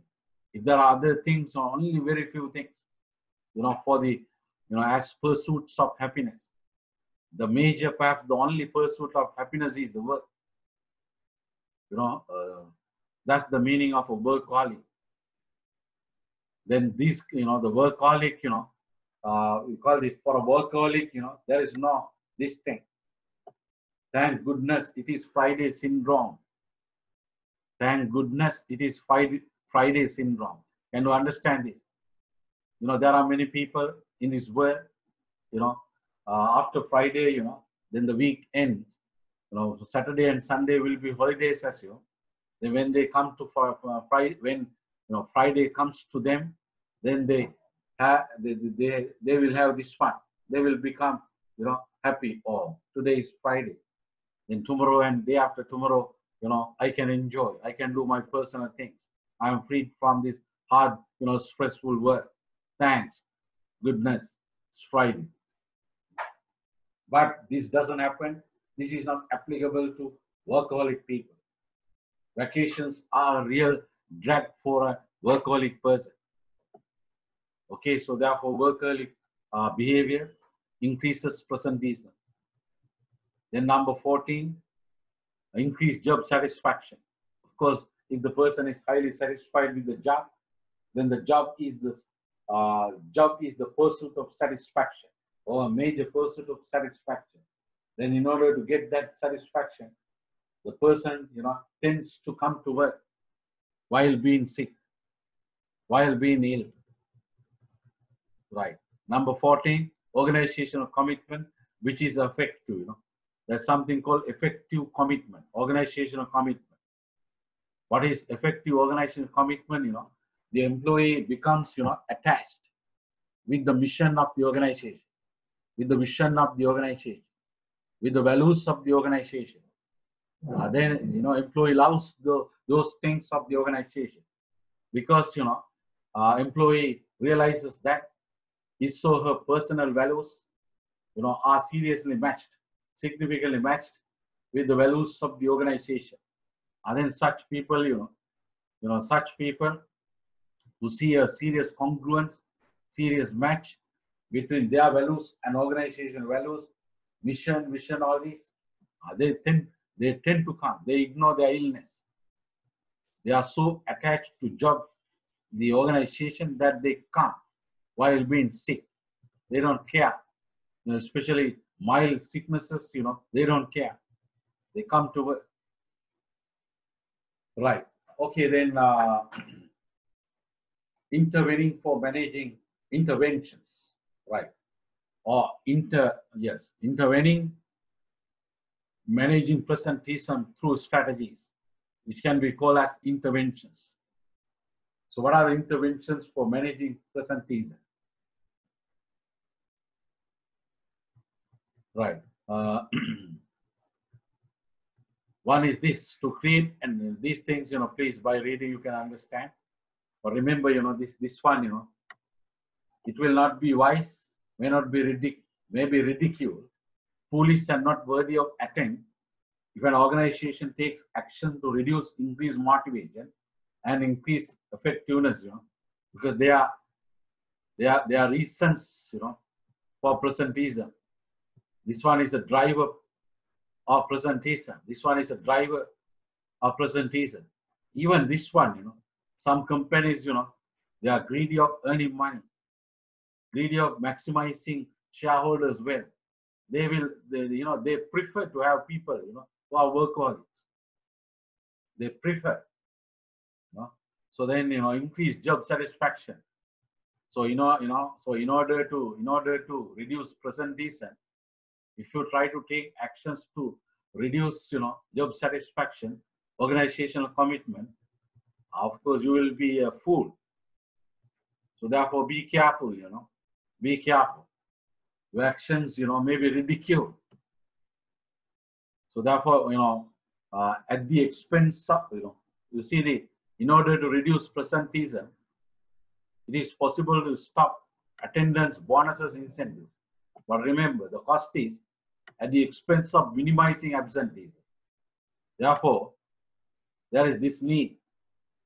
There is a need for the development of organizational measures or strategies or interventions designed to manage absenteeism without creating presenteeism. Without creating presenteeism. Sometimes, may be very difficult, but, I think, did you understand?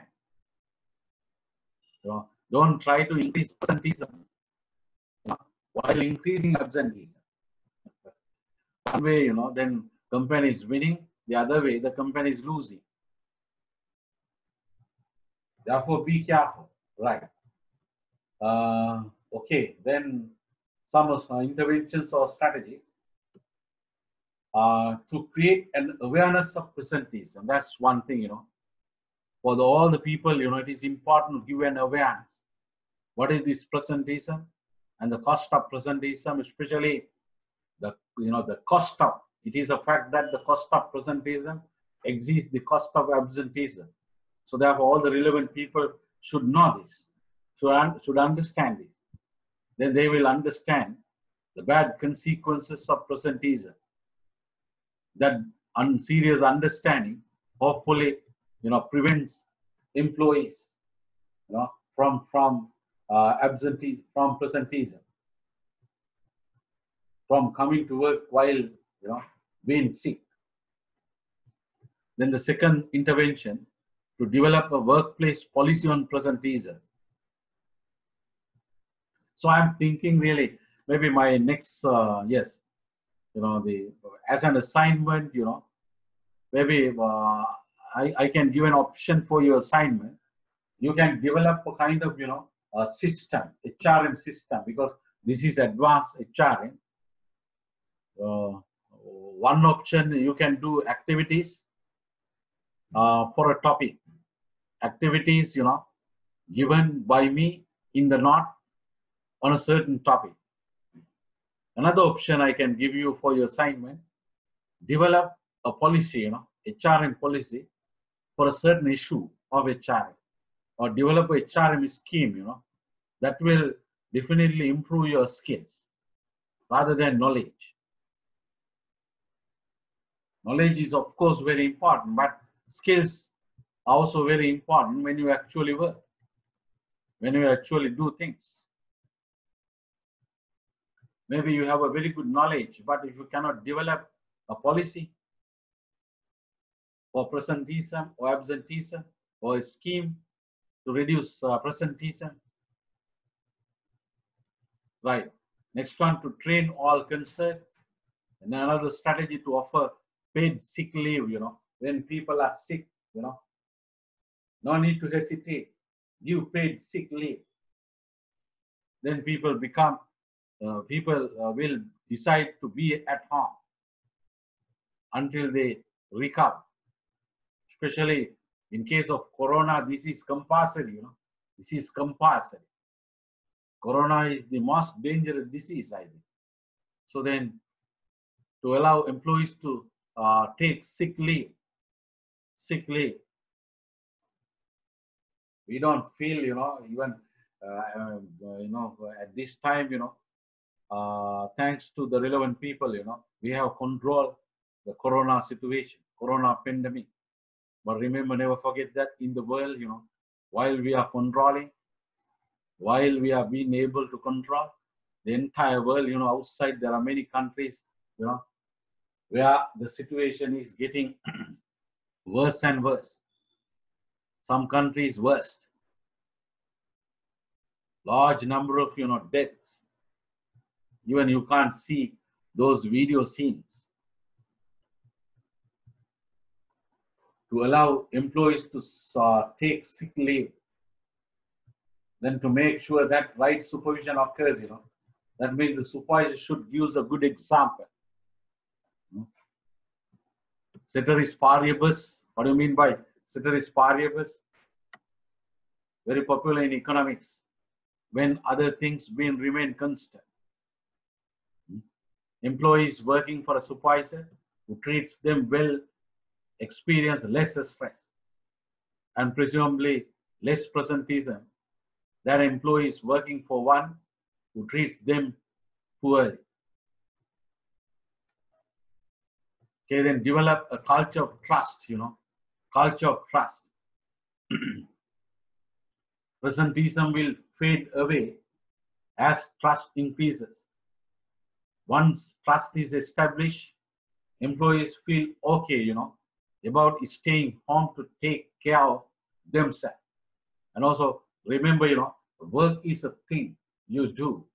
It is not a place you go, according to Heine. Brett Heine, who is Senior Vice President and General Manager, Online Service Division of this company, so emphasizes to create a flexible environment, what he calls work shifting, where focus is on results, on results delivered rather than trades. Of course, trust, of course, is a trade, but okay, rather than behaviors, results. Not just when and where employees are working. So therefore, an employee is not supposed to come every day to the working place, because work is a thing he or she does, not a place he or she goes. By being at home, you can work. Even, according to research studies, in organizations which practice telecommuting, allowing employees to work at home.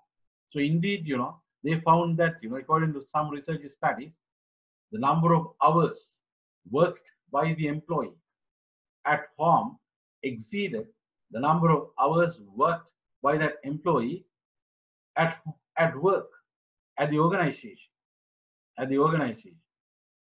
So assume in the organization, normally the employee spends 8 hours to work. But at work, at home, work at home or at the telecommuting, it was found that the employee worked more than 8 hours. Because, one thing is, flexibility, mental release.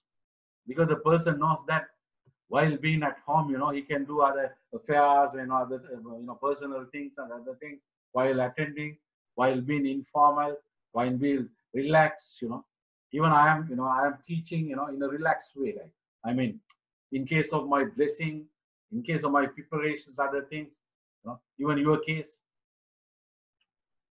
not that serious, We have to be serious when you go to work, actually. To the place, If the work is a place, then you have to go there to do that work. But if the work is not a place, then, of course, we can be at anywhere and do the work by using a computer, by using a cell phone. In case of, sales employees, work may be, the work can be done at any place, So in case of professional scientists, scientists, even professors like me, work is a thing, what I do, not a place, what I go. Without going to university, we can do a lot of work. Can you imagine, how many days I spend on writing such big books? So many research papers. How many days? How many hours I spend? I type, there's no typing staff, helping staff. I type all these things. I edited all these things by using my English knowledge. It is not good, Professionally, there must be someone to audit things, because the person who wrote, is hard for that person to find out mistakes because of mental fabrications, mental, working. But anyway, we did all these things, So then, but, I was at home. It doesn't mean that, I mean, I'm not supposed to go to university every day. Even, professor evaluations, various evaluations, students evaluation. While being at home, we can do that. We are doing indeed. Maybe some legal officers, some accountants, some scientists. This is possible. Of course, for some works, this is not possible, especially manufacturing things, manufactured things, highly, there are, there are, I mean, the workplace which is based on a specialization. There are machines, which are required to operate. Then for operations, there must be certain number of people. Then they definitely have to go there because machines can't be, installed at homes. And for such cases, of course, the applicability of this is not right. Then to measure absenteeism.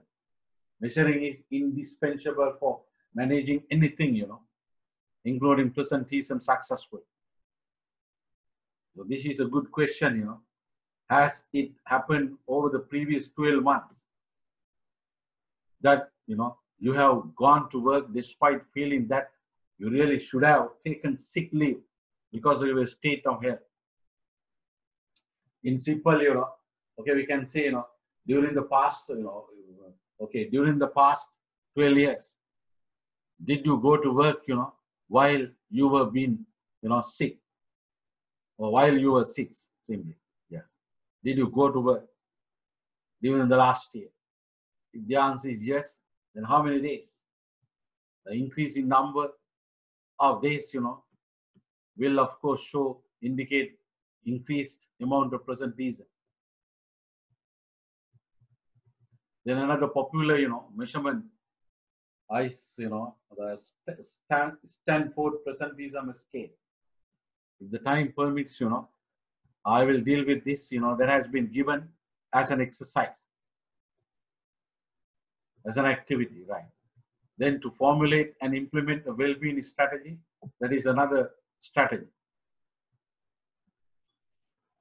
Simple well-being programs, in the workplace, addressing physical and mental health, we can formulate and implement. Then the HR, departments, HR managers, of course, can do that.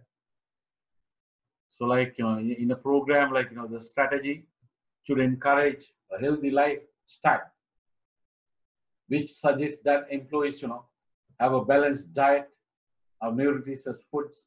Even these are equally useful for you also.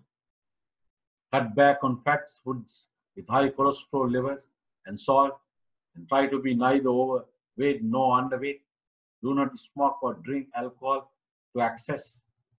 So my suggestion is do not smoke at all. If I can do, why can't you? Then learn to handle stress. Then exercise regularly, and have regular medical checkups. Okay, then to perform Ramsey's 8 practical actions, So I wrote this one, when I was writing this book, Sustainable HRM. Now I can realize that, these things, are especially useful for this Corona time. The strategies. Ramsey, in 2006, mentioned, stress these things. Educate, that means have, some have used flow charts to show the spread of infection through a workplace. Then modeling, supervisor should use his or her own sick leave when needed. Then send them home, people soon get the message. Then the hand washing habit. Then cover the cough campaign. Then disinfect the cough campaign or Corona campaign or, depending on AIDS campaign, like. Then disinfect the workplace. Use antibacterial soaps and wipes, and clean fonts keyboards and door handles. Then encourage flu shot injections or vaccination if there is. Then shut down.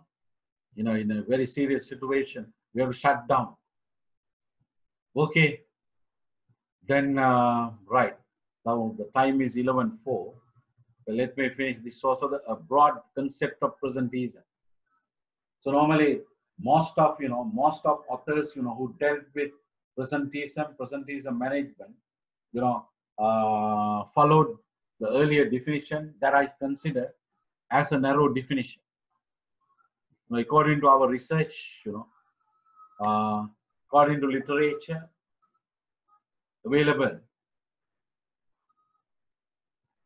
in respect of presenteeism, it has been defined by majority of researchers as that employees work while they are sick, and few scholars define it as working of employees more than the time assigned on a particular job. Also, in a recent research paper, it has been defined as not fully engaged at work. So therefore, we have expanded the meaning of the presenteeism, and then the broad definition of presenteeism is this. Employees have been recorded as present at work, but they are not genuinely at the due work. This is the expanded, definition of presenteeism. Employees came to work. They have signed that they came to work, and they are doing work. But genuine observation reveals that they are not engaging in the due work. Many examples, or considerable number of examples, can be seen, can be observed. This is also presenteeism. This is also presenteeism in addition to, coming to work while being sick. Here, coming to work, but the person is not sick, but the person doesn't engage, in the due work. The person engages in something else, which is not due, which is not expected by the employer. That means, the person engages in something that is personal to that person. Okay, this is also presenteeism. So look at this example. I'm not going to show all these examples because this is online. An actual Sri Lankan observation. An employee in the middle management, working in a financial institution. He is engaged in his private work while he is on duty. He is also a part-time lecturer in a private academy, and he prepares all his lecture notes and tutorials at the office during office hours. All his teaching materials are prepared at the office by using office accessories and resources, including staff. He engages in private assignments, including lecturing, while he is on duty. He anyway manages his superiors without any disruption on his personal engagement by asserting his ability in handling any critical task. He is smart, a good orator, and a presenter, and highly networked. Thus, no one could find out that he is idling. Although he is physically present at work, he is engaged in some other works without engaging in the work assigned. As a result, the estimated costs, including direct, indirect, and the cost of misused resources, would be more than 4 million.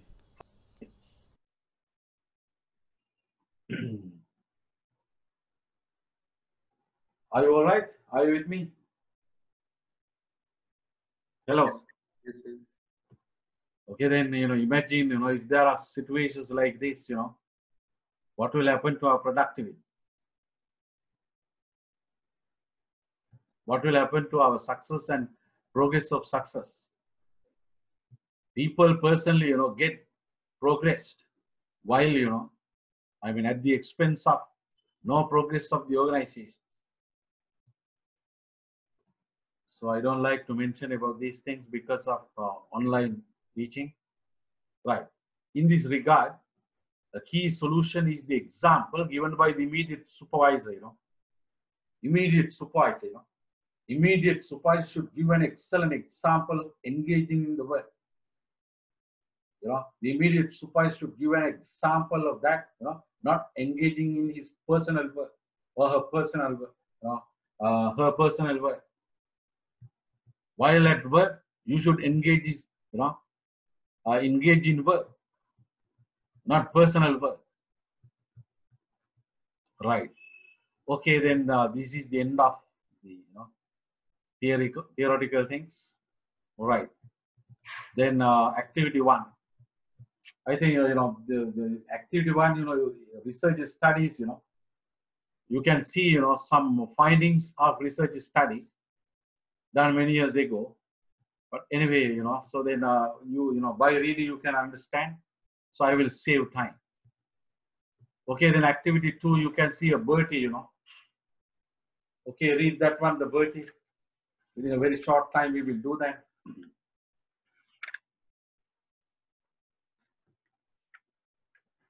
You can read it.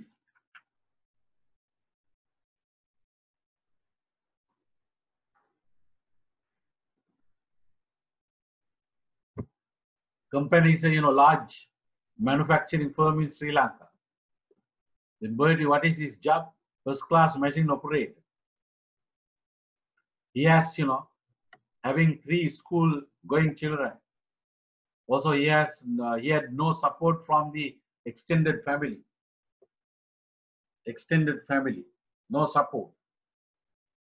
Then he was living in a house made of timber, a temporary construction on a leased out land. Then he was by nature, fatalistic. What is fatalistic? Fatalistic, fatalistic means, this person believes, in that, the human beings, cannot influence, cannot control events.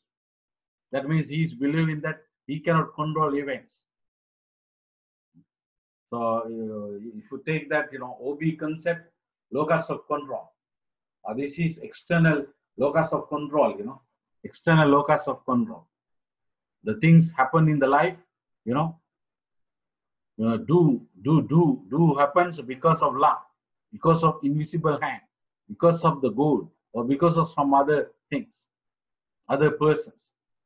External locus of control, fatalistic. Then he was a great believer in black magic, in Sinhala we call Hunyang Karma, black magic.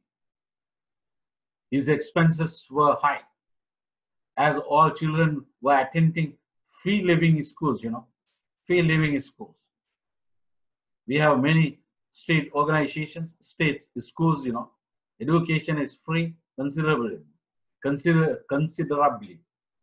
But this man decided to send his 3 children to private schools with charge. Then to help inflate family coffers, what is coffers?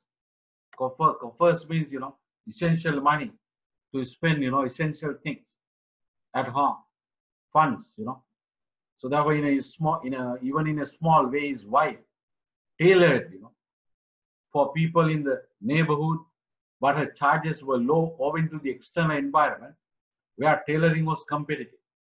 This was made possible by buying a sewing machine through a Bertie's workplace, under hire purchase scheme.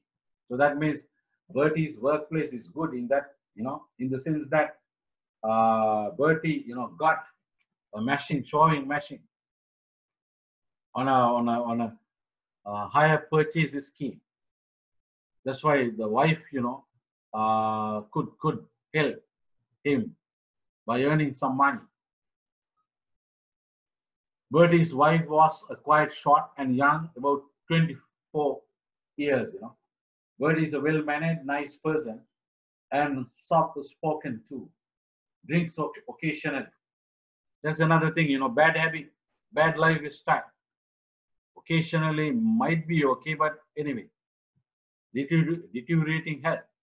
Then all the managers also spending money, taking money, hard-earned money. All the managers he has passed through, unanimously praise him for his knowledge, skills, performance, and behavior. However, he has become a bad absentee worker in the organization. Bad absentee. Then he blamed everybody other than himself and his wife. He believes that his relatives had done him backbiting because of his marriage of his choice. That means including his parents, In addition, the owner of the land too wanted him to vacate the house he was living in on the instigation, provocation of his parents. He was having a recurring severe headache while his wife was suffering from an acute headache and was beginning to get fainting fits. You see, situation is pathetic. So before becoming worse or worst, it is the responsibility of the human resource manager, if that is, or it is the responsibility of management of the organization in general to manage this situation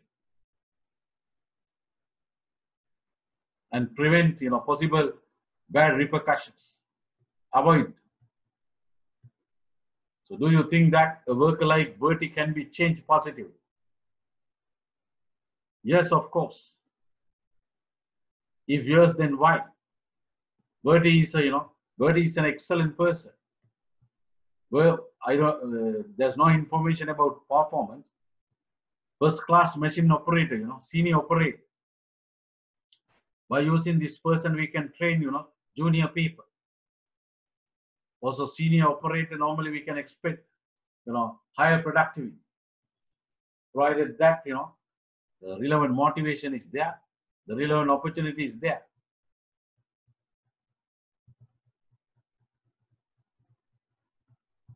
So we have to help, Bertie.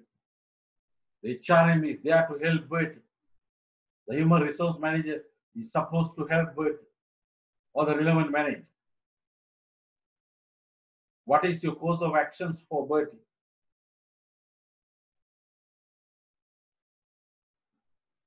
What is your course of action for Bertie?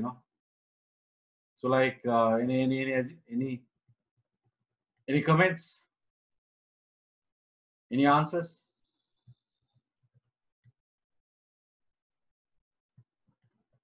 Maybe because of time limitation, okay, one can raise the voice.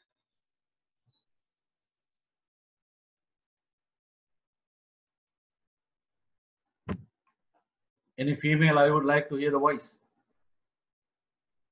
Just to feel that you are listening to me, you are with me.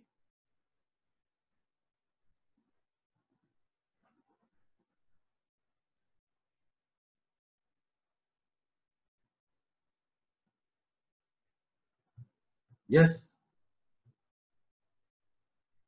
You can unmute, So counseling? Okay, counseling is one solution, right? Long-term solution counts, long-term, okay, short-term, right? Counseling.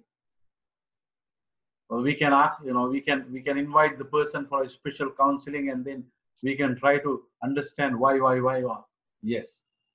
By showing sympathy, also empathy, and also by, by making him feel that he is important to the organization. Also by making him feel that the manager, his boss, is caring. The company management is ready to listen to him and then ready to help him. Right. Okay, then you can unmute, right? So then, sorry, you can mute. Okay, then counseling, right? One thing is good strategy, Why not, there are good, government schools, where there are very good teachers, highly qualified teachers. Why not, the suggestions to this person, to send his children to a government school. That will reduce, seriously the money needed by him to maintain his family affairs. Unnecessary thing for the time being, considering his income, by considering his income, and also drinking, also believing in black magic, all this.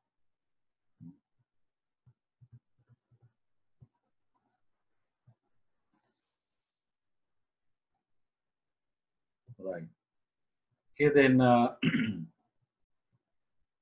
another thing, we can invite, this was an actual situation, this was an actual case.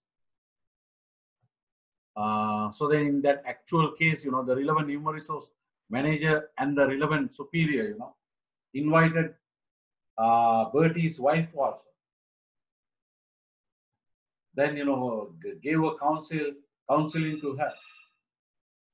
Then by using, so normally the wife influence, is important to change the husband. Okay, then, right, activity 3 is about presenteeism, developing a figure, developing a figure. Right, activity 4. Okay, you can go to, activity, right, you can go to activity 5.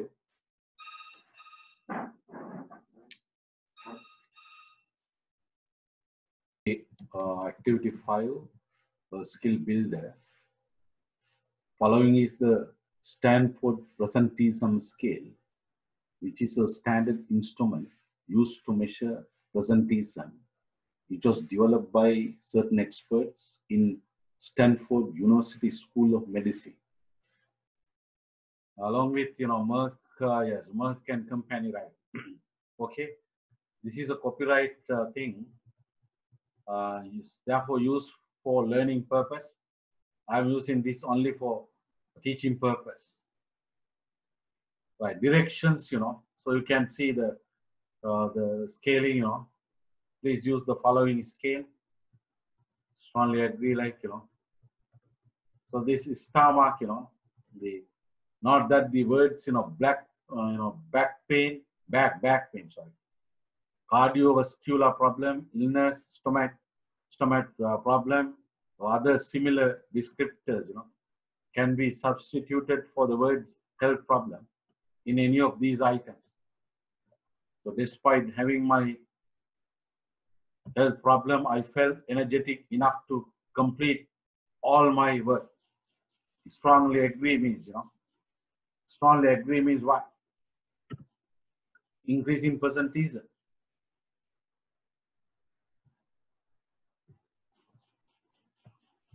Sorry, strongly disagree means reducing presenteeism.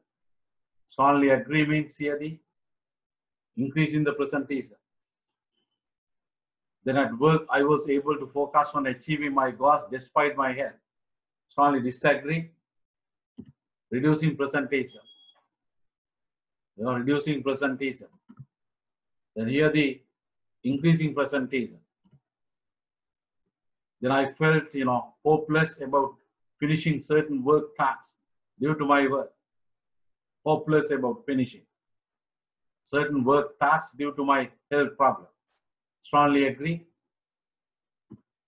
Reducing presenteeism. Strongly disagree. Increasing presenteeism. Then my health problem, distracted me from taking pleasure in my work. Distracted me from taking pleasure in my work. So that means it indicates that the person couldn't go to work. Then I strongly disagree. That means went, distracted, went to work. Health problem was not a problem to get the pleasure in the work. Then the increase, strongly disagree means increasing presenteeism. Strongly agree means reducing presenteeism. Despite having my health problem, I was able to finish hard tasks in my work. Strongly disagree, reducing presenteeism. Strongly agree. Increasing presenteeism. Then because of my health problem, the stresses of my job were much harder to handle. Much harder to handle. Strongly disagree. Reducing presenteeism or reduce presenteeism. Increase presenteeism here. Strongly agree. Okay, I think the way I did, you can understand because we have done similar things, you know, in many times, in yes, considerable times. Right. Okay, then. So what, if you have to get here the. Of course, you should not be a person of having a high tendency, to come under presenteeism. Okay. Activity 6. Premaratna was the chef of a medium-sized hotel, called the Elegance, which has been growing in its business for the last 5 years. Several large organizations, including universities and professional organizations, are its corporate customers. So there was a large international conference, large international conference organized jointly by a professional organization and a university in the last week, assume, So then the university had held several academic and non-academic functions in the hotel and was satisfied with its services, including food and beverage. And since several weeks, Premaratna had been suffering from several, domestic problems. Several domestic problems relating to wife and, domestic problems. As, they had been too personal, neither the hotel chief operation manager nor his immediate manager were informed, So they were too personal. Too personal. So therefore, this employee, did not inform the hotel chief operation manager, also personal manager, about his, personal problems, which were too personal. Without being absent, he came to work and did all the relevant duties as usual. Under him, 8 cooking assistants worked. The international conference was over successfully in terms of academic matters, In terms of academic matters, not really, in terms of food, beverage service, has prepared some food items, did not meet the customer's needs.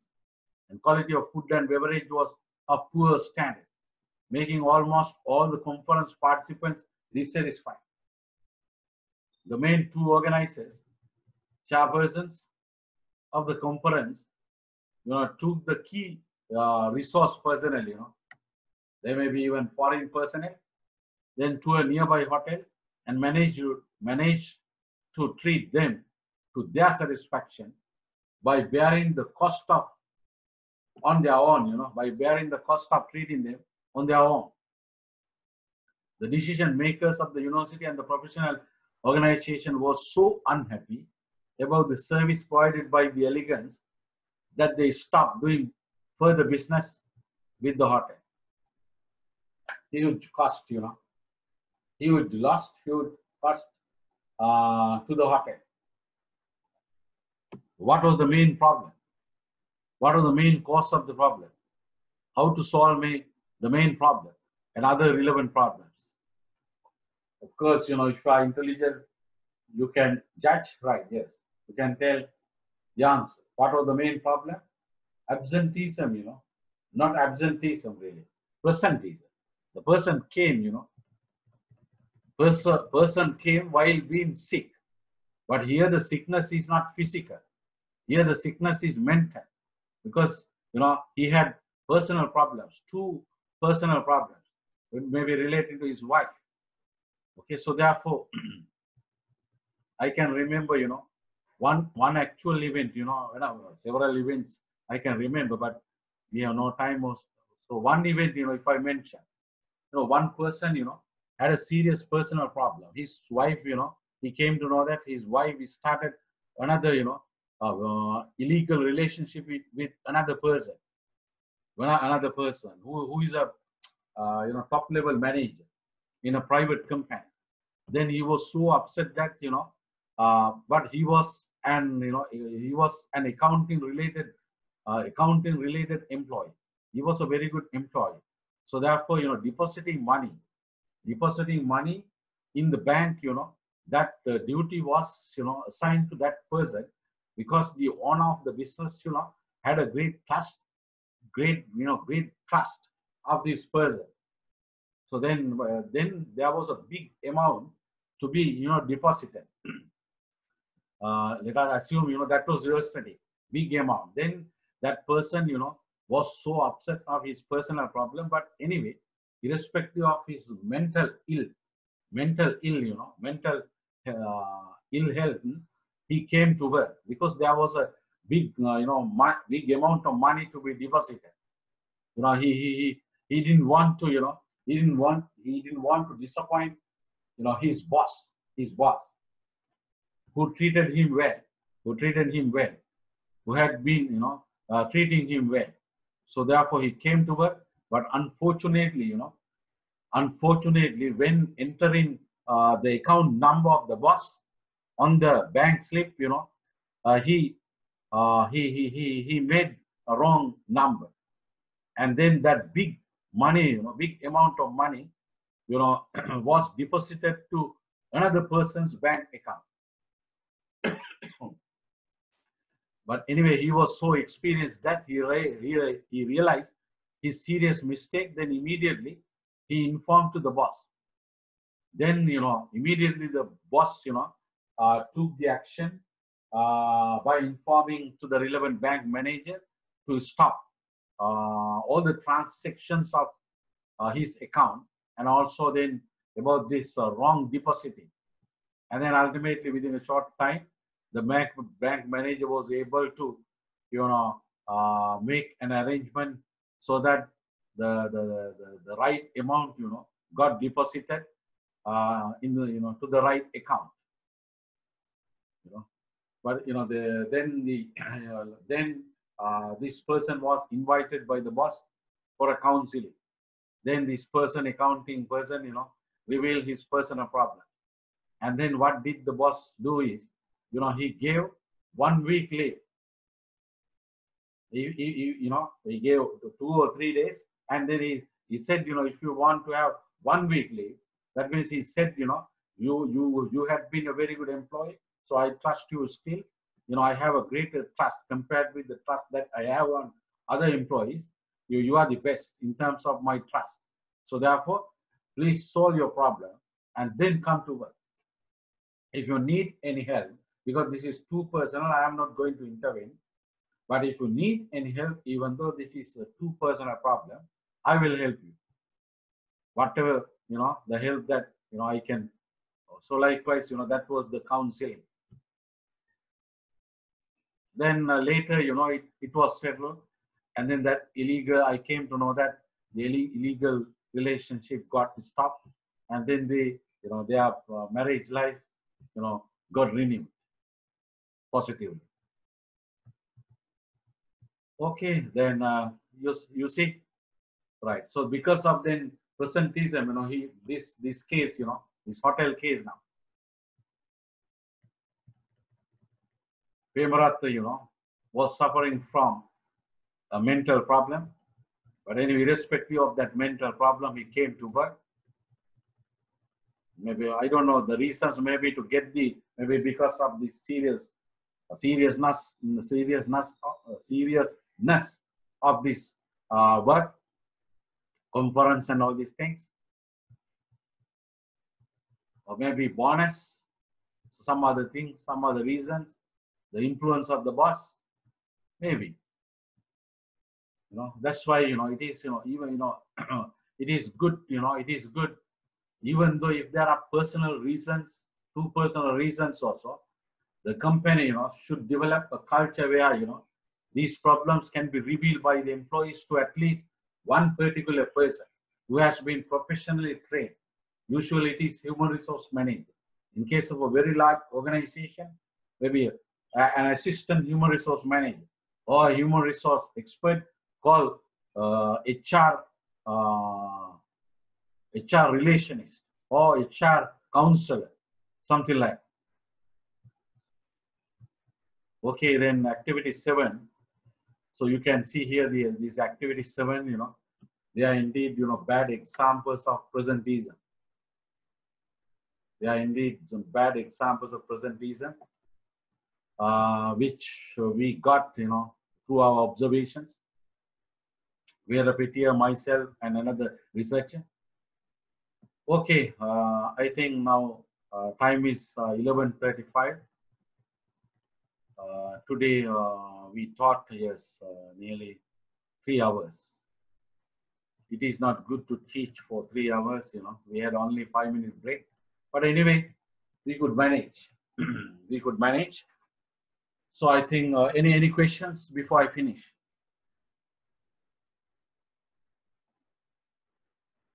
Sampath, are you all right? Yes, I am all right. Any questions? No, sir. Okay. Then wish you all the best. See you in future. Okay, thank you, sir. Thank you, sir.